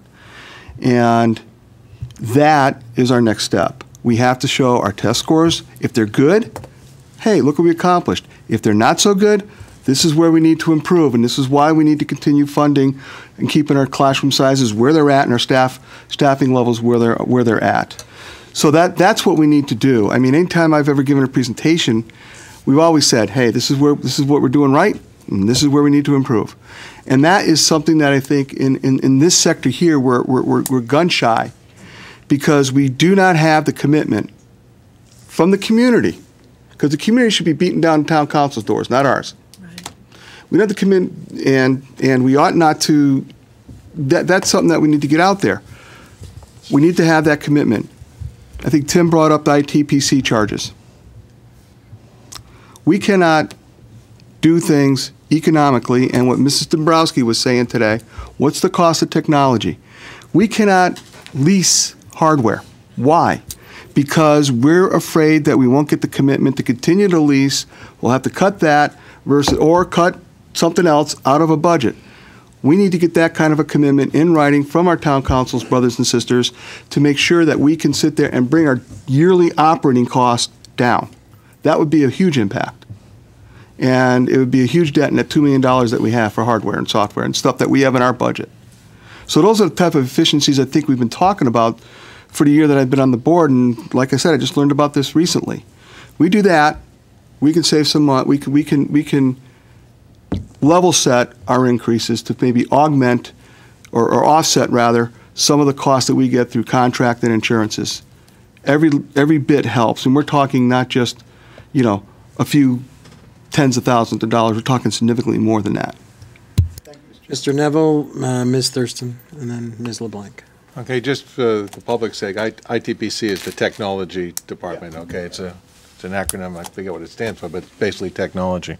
And I think we're more than willing to cooperate and work with whoever to reduce those numbers. We've just had a hard time getting a meeting together to deal with that prior to the budget season. That was our goal from day one, as I recall. I think we also have to sit down and I'm, this list of 13 pages of things here, there's 9 of us. I don't think we should be prioritizing that because we don't have to do the day-to-day running of the district. I think the superintendent has to make it work, and I think the superintendent should be presenting that to us. We can change it, okay? But I think he knows what the needs are, what the educational needs are, what we're obligated to do by law, what we can trim back, and what the impact's going to be. And it certainly puts him in a tough position, but he has the knowledge background to do that, and I would like to see that presented to us. I don't see it as prioritize as we go down. These are the things. I think the public has a right to know what types of things can happen, what the priority is, and how that would impact them. And we spent a long time trying to get this list together so that it was transparent and people knew what would happen if we end up getting cut. This is horrific, what's here. I can't even imagine doing this, and I'm not ready to give up the ghost yet. I still think the council, has the wherewithal to work with us, and I think, as I said in my opening comments, we need to develop the wisdom and the ability to basically collaborate and cooperate to come up with something that's good for the town. That's the need. It isn't about me. It's not about partisan politics. It's not about that we spend too much money. We're sitting down here and giving an honest budget. And I think this board has worked together to try to come up with an honest budget that deals with the needs of the community. And I don't know how we would suffer this kind of thing. And I do mean suffer. And I think that we need the council to work with us to try to come up with that. And whatever we have to do, I don't care how many meetings we have to go to, I'm more than willing to do it, and I think this board would too, if it would mean educating them about these needs. It's not about going back to us and saying, you guys choose what you spend the money on. No, it isn't. We have so few things that we have control over, okay, that we can spend money on. It's contractual, it's state, it's regulations, it's whatever. Okay, and finally, to pick up on your comment, Tom, you're encouraging people to go to the state. I agree with you. But I have no control of the state. The only thing that people have local control over as a Board of Education and the Town Council. We can't do this alone. We did it last year alone. Very, very few people came out, and very few people even came to the meeting and supported our budget, and we took $1 million hit. Okay? If that happens again, it's going to be a $2.8 million, $2.9 million hit, and you don't want to see what it's going to look like. Ms. Thurston? You know what, I'm gonna pass because listen to everybody talk. In my head, I can't get it to come out other than I'm pissed. Excuse my language, you know what, I'm just gonna say it. These are our students. We should not be treated like the ugly stepchild. And we go through this every flippin' year. If you want the best for the children, how is cutting $2 million in a school budget gonna help these kids? We want them to succeed. They need to get their heads out of you-know-where, and they need to start working with us and do what is best for these kids. I'm sorry, I'm pissed. I'm sorry. That's it. Wait. Ms. LeBlanc. So what I would like to say, a little bit, no. I guess for me, this will be my 4th year on the board. And maybe other constituents could learn a little bit from the fact that I don't feel like there's a Republican-Democrat divide on the board. No, you're right. There's Democrats working with Republicans. There's Republicans working with independents. There's independents, working with Democrats. It's very bipartisan, and you're finding people saying, "I agree with Tim," or "I agree with Peter." Surprisingly, I agree with Peter. But it's showing that there's going to be some things we disagree on. There's going to be things that we agree on, but our common goal is to do what's best and get the most that we can. And people have done that due diligence to try to get the best they can out of the budget. I know for me, I have to sit and watch the talk about the security and increasing the budget for that, and that if it doesn't pass, it's public safety money. Well, that's an awful lot of money to not have to use anymore, and what are you going to do with that? But yeah, I have to look at this $2.8 million and think about that's going to come out of, it's going to cause increased class sizes. What else is it going to cause? A lot of heartache. And like I said, I don't know if it's to be feared that this board is more of a bipartisan board than I've ever seen it. But I appreciate everybody's efforts on it when I couldn't be as involved as I needed to be. And I will add with this, though, I don't want to be on the policy committee if people are going to the hospital after the meeting. I'll stay on the finance committee meeting. No. But no, all kidding aside, as much as we'd like to we don't agree a lot, but we all agree on the frustration that we deal with when it comes to funding the education budget and what we want for kids and class sizes and teachers and straight across the board. Ray. Thank you, Tom. A few points. One, the document that we got out and got together back, that Dr. Schumann gave us back in February, the 13-page document that showed us the impact of when we reduced our budget.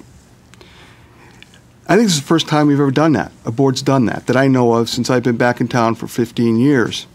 And that has people talking. It has people talking at PTO meetings, but it has our counselors understanding as well. And this is kind of what I meant before when I said we have to show them what's going on with our schools, the value that we bring, and the impact. It's not just them, it's the people that Peter was talking about. He's not a proud member of, those folks in town that are on fixed incomes. The financial situation that we'll end up in will be coming directly from the town council. And the one thing I picked up on is in the town manager's presentation, in counselors' comments, is there's a town budget and there's a school budget. Kind of think that we are the town of Enfield. There's no them, there's no us, there's just us. I think Scott said it the best, it's just us. And I think we're down the path to get to being us.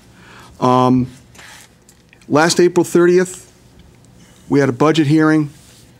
0 Enfield parents were there. I counted 0. And that's what we need. If you guys want us to fight for your children, our children, you got to help us. We need that help. We need you there. If you're afraid to speak in public, find someone who's not.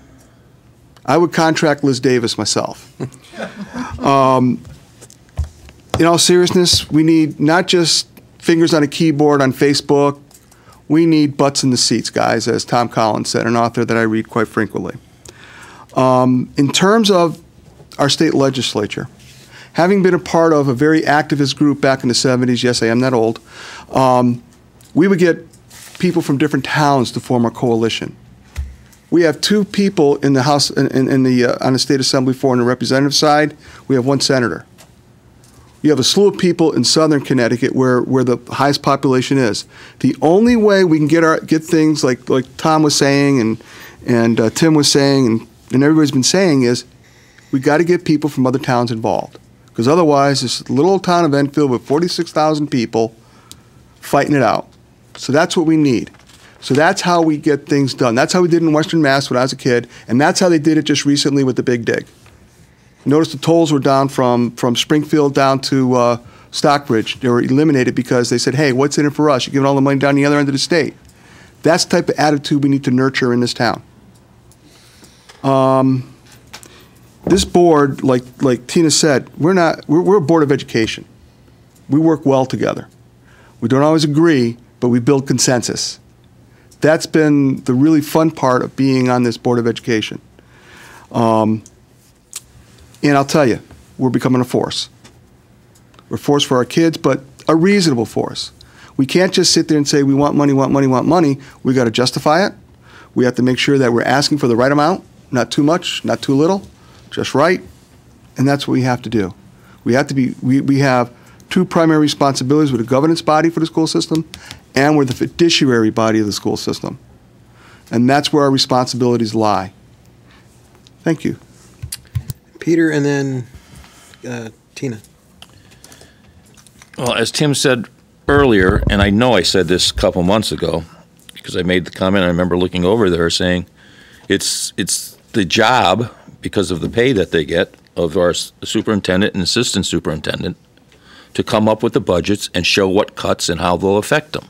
And now I'm hearing it again, and I'm glad I'm hearing it again. These are the guys we've hired to do that job. You think we have a hard job? We do. But that's what they're for. That's why they get the money. Otherwise, we'd be getting the money, and they'd be volunteering their time. I didn't think that would go over. When it comes to making the decisions of what goes on in the schools all the time, too, and I'm not saying this in any disrespect to anybody sitting up here, but most of you guys don't know what really goes on in the schools, And I'll say again, and not to toot our horns, but Tim was there, I was there, and you know what the back things are going. I'm telling you right now, I used to, I know it bugged him. I'd go out on the bleachers sometimes on hot days and teach my classes. I don't need a fancy class. But the things that go on there, we're not, as a board collectively, don't have the knowledge that they're supposed to have to say, okay, geez, I hate doing this, but I have to. And this is where it's going to be. And I'd hate for us to take that mentality of what I think a lot of public officials have done in the past, where, oh, we're going to make cuts. Oh, we got to cut firemen, cops, and there's another one in that group. I don't think it was teachers. But, you know, they just go right to the very obvious stuff, knowing that they're spending a lot of money elsewhere. I can remember saying, and I'm not trying to get into any negotiation ploy or anything here, but I told you guys very early on when we started doing the contracts, look at the Social Security raises, and that's the raises that you got to go by. We didn't. Went way by that. And now, again, this is adding on to the costs that we have. Point of order. I just need to be careful, Peter. I know, and I'm being careful, and I'm done on that. As far as, you know, doing what's best for our kids, I don't think there's anybody that doesn't want to do what's best for their kids. There may be a lot of people out there that saying, I've done my share for kids. I can't afford it anymore. But you got to be I think you have to be careful when you start talking like that, because this is Enfield, Connecticut. We're a unique community unto our own. We've gone from being an all-American city to where we've progressed now. And in the 40 years or so I've lived in this town, I've seen radical changes. And when it comes to education, you can only offer so much. And with what you have, you do the best you can. Keep striving to get more, but you're not always going to get it. And then when you get what you have, that's when you got to do the best you can with what you have. And I'm telling you, to the day I leave this board, I still look at that voc ed. I mean, Rubio just ran. I don't know if anybody watched his statements last night, but he was big on getting into the voc ed areas, that we need electricians and, you know, kids who can graduate from high school and get a job, as opposed to somebody going to college, running up a $100,000 bill and living in their parents' basement for the next 10 years. Huh? Which one? I tried to help one of them. That's what happened. So, you know, we tried the voc ed, and we can't even think of doing anything like that right now. And then the other one, the alternative ed. I mean, that's a group that has just been left out year after decade, I'll go on to say. I mean, some of these kids that go over to Alcorn, kids that have been expelled and stuff like that. I know just about all the teachers that are teaching over there, and the success that they're having with some of the kids. When you only got 1 or 2 or 3 or 4, you can work miracles. You really can.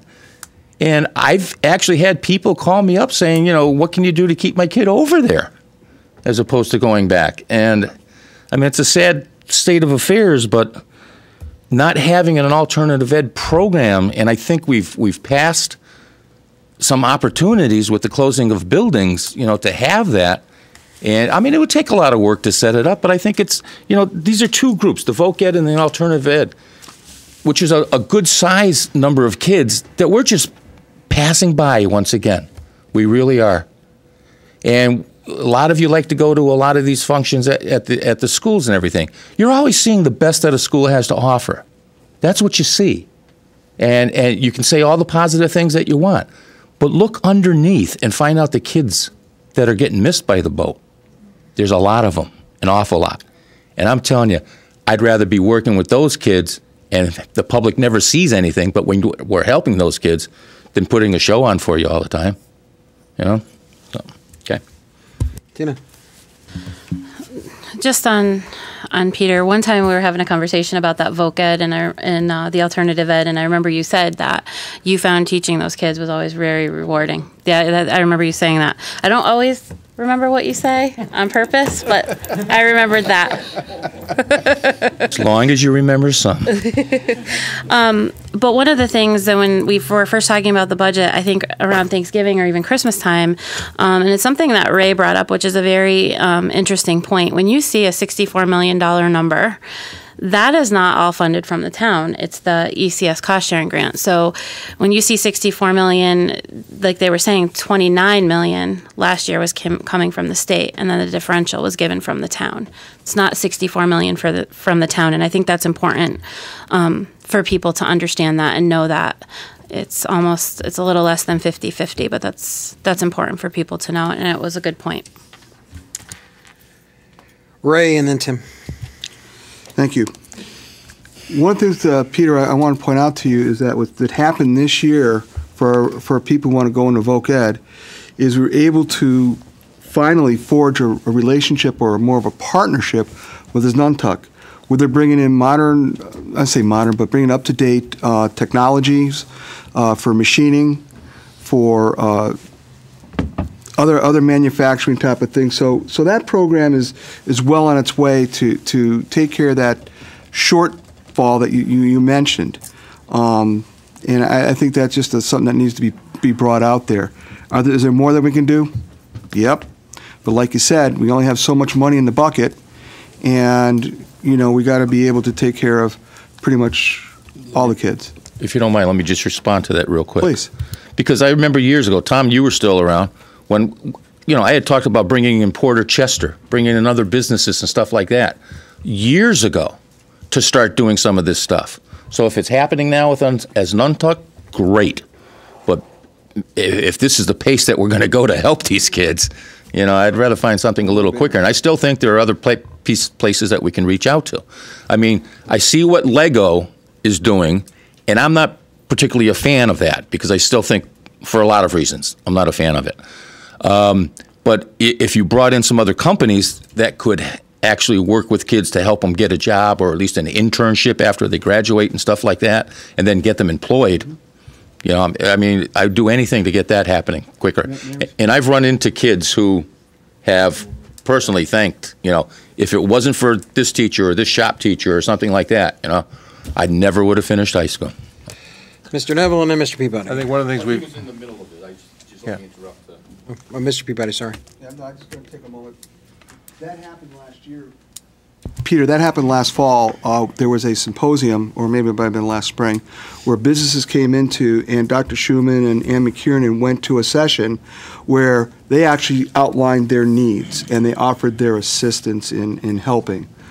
So that is happening. May not have happened back in your day, or earlier, but it is happening now. And that's all I'm going to say to that. Tim, you probably can go more.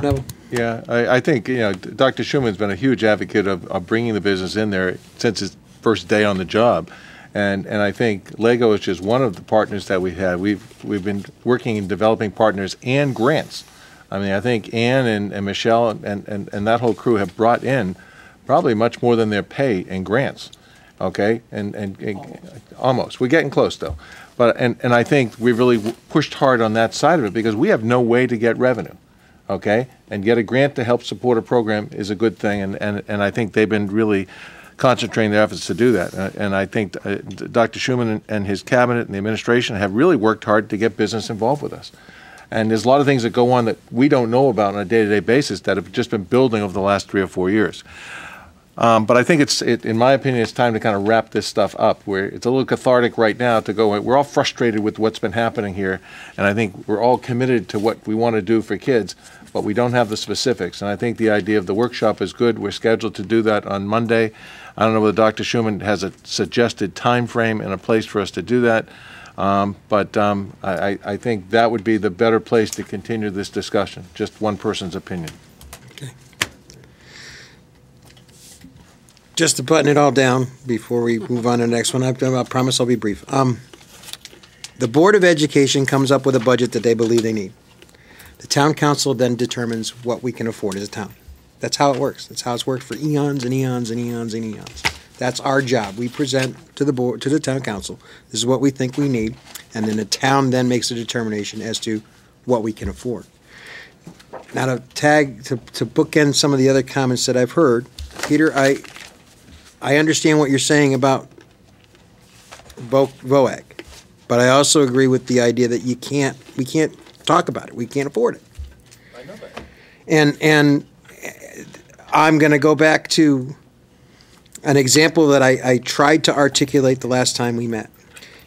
As a business person who's used to building things, if I have a customer who's demanding that I build a 12 million square foot building and will only pay me for 5,000 square feet, I can't do that. I will go bankrupt very quick. That's where we're at. I don't blame the town. I don't hold the town accountable for things that are coming down from higher above. That's not an intellect. That's not a accurate argument. That's smoke and mirrors argument. That's taking to say, well, we can't do anything about it. Yes, you can. You lobby the people who are having the direct impact on what we as a board have to do. That's not the town. That's the folks that are in the Capitol. That's the folks that are in the national capital. Those are the guys that are setting the agenda and pushing this stuff down onto us. When it came to putting in like all-day kindergarten, I was in favor of it because we were planning on doing it anyway. And we were planning on doing it to help address some of our remediation rates. Because I don't mind spending the money, I just don't like spending it twice. If you're doing it right the first time, then you're not wasting money the second time. And I'm sorry, if you're not getting it right the first time and you have to, that's a problem. That's where we steered it. That's why we have the programs that we have. That's why we fight so hard for those programs. That's why we have early intervention. That's what it's called, early intervention. That's why we do it. And it costs money.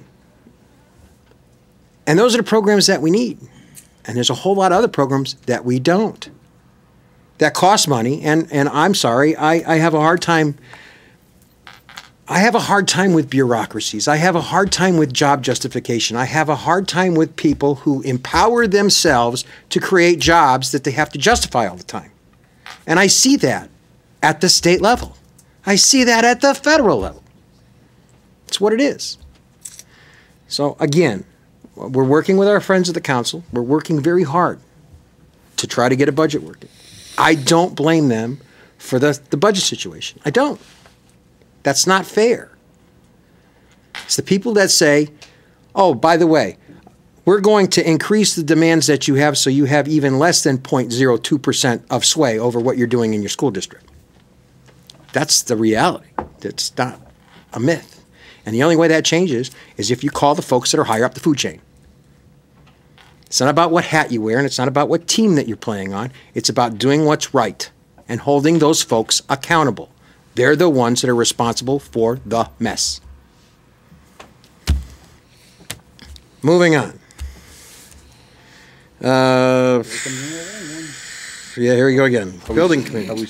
Are we setting the time just before we leave this? I thought we already did. I didn't hear that. April 20th. April 20th. Okay, after the tour?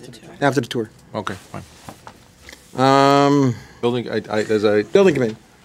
Mr. Neville. I have no report at this point because I went to the future use of Fermi meeting instead. Future use of Fermi. We are going to be meeting again. Again, I'm saying it. The board will make the decision as to what is going on. The future use of Fermi is been struggling to get the information, but they're trying to get the information, and they're working with the information that they have. They will make a presentation. I wanted it to be done with a long time ago too. I just you can make requests and make requests and make requests, and sometimes it takes a long time to get the information. And I'm not one to have meetings just to have meetings, so I will keep you posted as to other things that are coming down the pipe. I have a question for you. Is there anything else that you've requested that we don't have yet? We just got a rough number for the science wings. And some of the stuff is, I mean, I could make request after request after request for every itemized detail. What I'm asking is there things that you've requested that we haven't got yet that will help us make our decision? Right now, I believe I have other than what has been pointed out about JFK, which that's an entirely different animal. I have to look into that some more. But for Fermi, we've gotten pretty much everything that the committee has asked for. It's just it's taken a long time to get it. Well, I would recommend probably in the future, whether it's you or whoever else sits in that chair, you got the power of the pulpit right here. And if we're looking for stuff and we're not getting it, then say it publicly so everybody knows we're trying to get it. I'm serious. I did. Quite sharply in one meeting where I thought I was going to have a pen thrown at me. There you go. All right, moving on. Approval of the minutes, regular meeting minutes, March 24th, 2015. Do I have a motion to approve? Motion made by Mr. Neville, seconded by Ms. Thurston. Do I have any discussion or alterations? Since none, show of hands, approve the minutes. Motion passes. Approval of accounts and payroll, do we have any? Correspondence and communications. Yep, we have the invitation to the Memorial Day Parade in your packets. It's on May 24th. All personnel are invited. Hope you can attend. That's it. For the record, Ms. Ungeier abstained from the approval. Second round of board audiences, Mary Scott. Oh, for the record, I've been allowing more than 3 minutes because there hasn't been too much of a demand. I know I said 3, but I've been allowing about 5, so the longest we've had is 5.2, so go ahead. So you have a minute and a half, Mary. Thank you. Is it on? Yes, No. okay. As long as the light's red, it's on. What? Okay, good. Huh? Funny. I see we're all punchy at the end of the evening here. Mary Scott, 64 Yale Drive. I'm sorry I didn't get to speak earlier, so I could get some feedback from our board members. I was actually at a PTO meeting, so other obligations going on as well. It was interesting listening to everybody tonight discuss the budget and what's going on.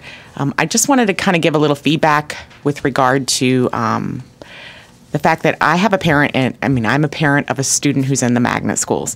And on Monday, they did Magnet School Advocacy Day in Hartford, basically at the Legislative Office Building. So I spoke with a couple of our representatives with regards to magnet schools and spoke to, CREC and some of the bigger people who have run the magnet schools, so on and so forth. And one of the things that have really concerned me as a parent is the fact that our local Board of Ed and other local Board of Eds have complained continuously about our magnet schools and their funding, so on and so forth. Part of the reason I think people need to know is it's out of Chef O'Neill decision, and that was why the magnet schools were created to help create that diversity. My experience has been they have given my child a good education. So far, I moved them into a correct school just because of the fact that it was best for my child. It's not always best for every child, but it's an option as a parent that I have. What I want to say is that when it came to doing the magnet schools, the state was supposed to properly fund them, and the state did not. And because of that, they're now looking to local Board of Educations to help deal with that deficit. That's why you're getting charged for the amount of money for kids to go to magnet schools. And I think people forget what used to happen or what happened many years ago. And same thing with the grant formula, the ESC, is that the state was supposed to be 50% to, funding the towns. And as a state, we have failed in that regard. So I agree that we have problems on our state level, and we do need to push them. And my discussions with the legislators were basically that they're in this really bad place because they've got this huge budget put together. They want to, they get it. They get the Board of Eds are not getting the funding they need. They get all that. It's finding the money and getting the state to take the responsibility seriously, But I just wanted to encourage you not to pit public schools against the magnet schools. They each provide their own piece. I have 2 children in our public schools here in town, but then I have a child in the magnet school. And I don't want it to become a debate, magnet schools are bad, so on and so forth, because really it's just a different opportunity, just like the VOAG school. It's a different opportunity for our kids. And when it comes down to it, I think that working together is the best way to do things and not to kind of make each other adversarial over things. Because I believe that magnet schools have a place. I really do. Not all of our kids will need to go to one or want to go to one, and that's okay. So the other piece I wanted to mention this evening is, I heard people talking about the fingerprinting. I have never been a huge supporter of the fingerprinting since the beginning.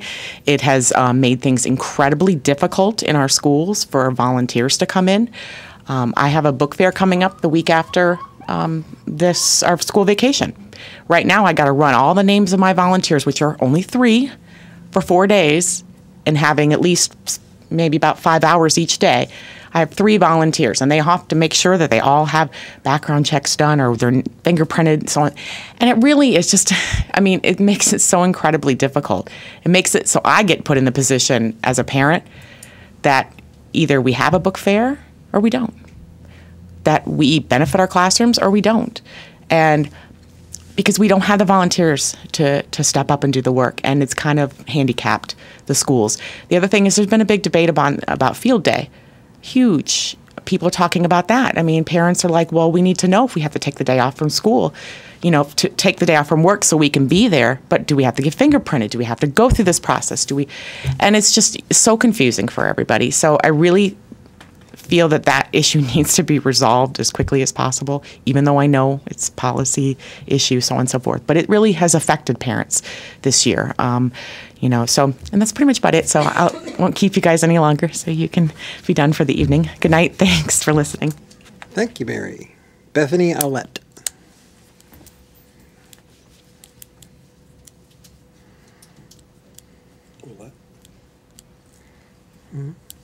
Hello. Hello. Bethany Owlett, 24 Betty Road. Just a few things, some of them from previous. In the discussion of Common Core and the SBAC testing, just like you to consider not only how Common Core is perceived, but also how it's applied in the classroom and how it's rushing our students to be prepared for a test. And with all our numerous snow days and everything else, I can tell you my 4th grader is extremely frustrated, especially with his Common Core math, because they are rushed through a lot of these strategies, to the point where I know of parents in other school districts, like when we talk strategies and having to YouTube or Google, they actually are proposing a parent night to learn these strategies. And I'm like, okay, I went through school. It's like, so and my 4th grader becomes extremely frustrated to the point where he's emotionally upset. And I hate math. My child should not hate anything in 4th grade. I would hope that his desire to learn more would be fostered at that age and not hindered by feeling so frustrated and not confident about his abilities because he's rushed through so many different strategies because of Common Core. So I ask you to consider that side of it as well. Is it really helping our children build their confidence to learn and excel? I'm glad to see that fingerprinting policy is still on the agenda, especially with the budget going on. I honestly thought when I came here in October and brought it up as a concern that it would get pushed to the side with budget. So I'm glad to see that it's still on the forefront. It is hindering our volunteer involvement, and our PTOs do provide so much in the schools that can't be done with the regular budget. At Barnard, where I'm on the PTO and heavily involved, our book fair, we're able to do a summer reading program for our kids. Every kid goes home with 2 to 3 grade level books for the summer, and not every family always has grade level books in their home. And we're able to provide that through PTO. So they have that for the summer to keep them going. iPads, we were able to purchase additional iPads for the classrooms, and just support the teachers with the field trip funding, and also some of the other computer programs that they use we've been able to finance. So not having the volunteers really hinders that. And the last thing I want to bring up is the state mandate.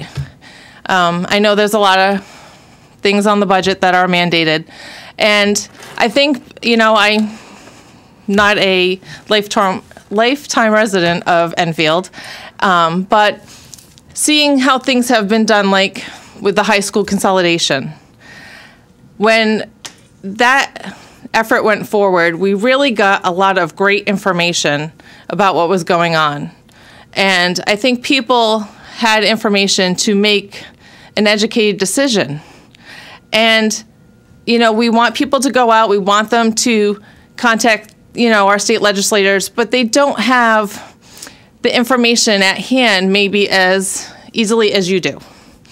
And I know the list of possible cuts to our budget, I know I've brought it up at PTO meetings at 2 schools, and it has woken people up. They're like, wow, wait, hold on, my kid's involved in that.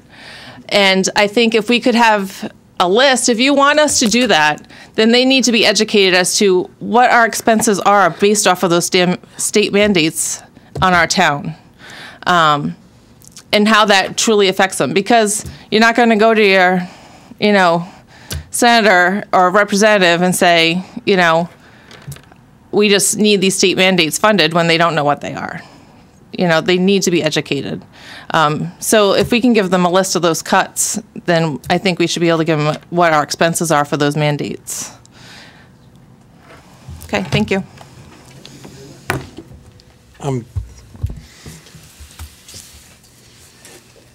Do we have a need for executive session? We do not. Motion to adjourn. Second. Motion made by Mr. Grady, seconded by Ms. Thurston. Any discussion? Sensing none. Show of hands. Congratulations, we're adjourned.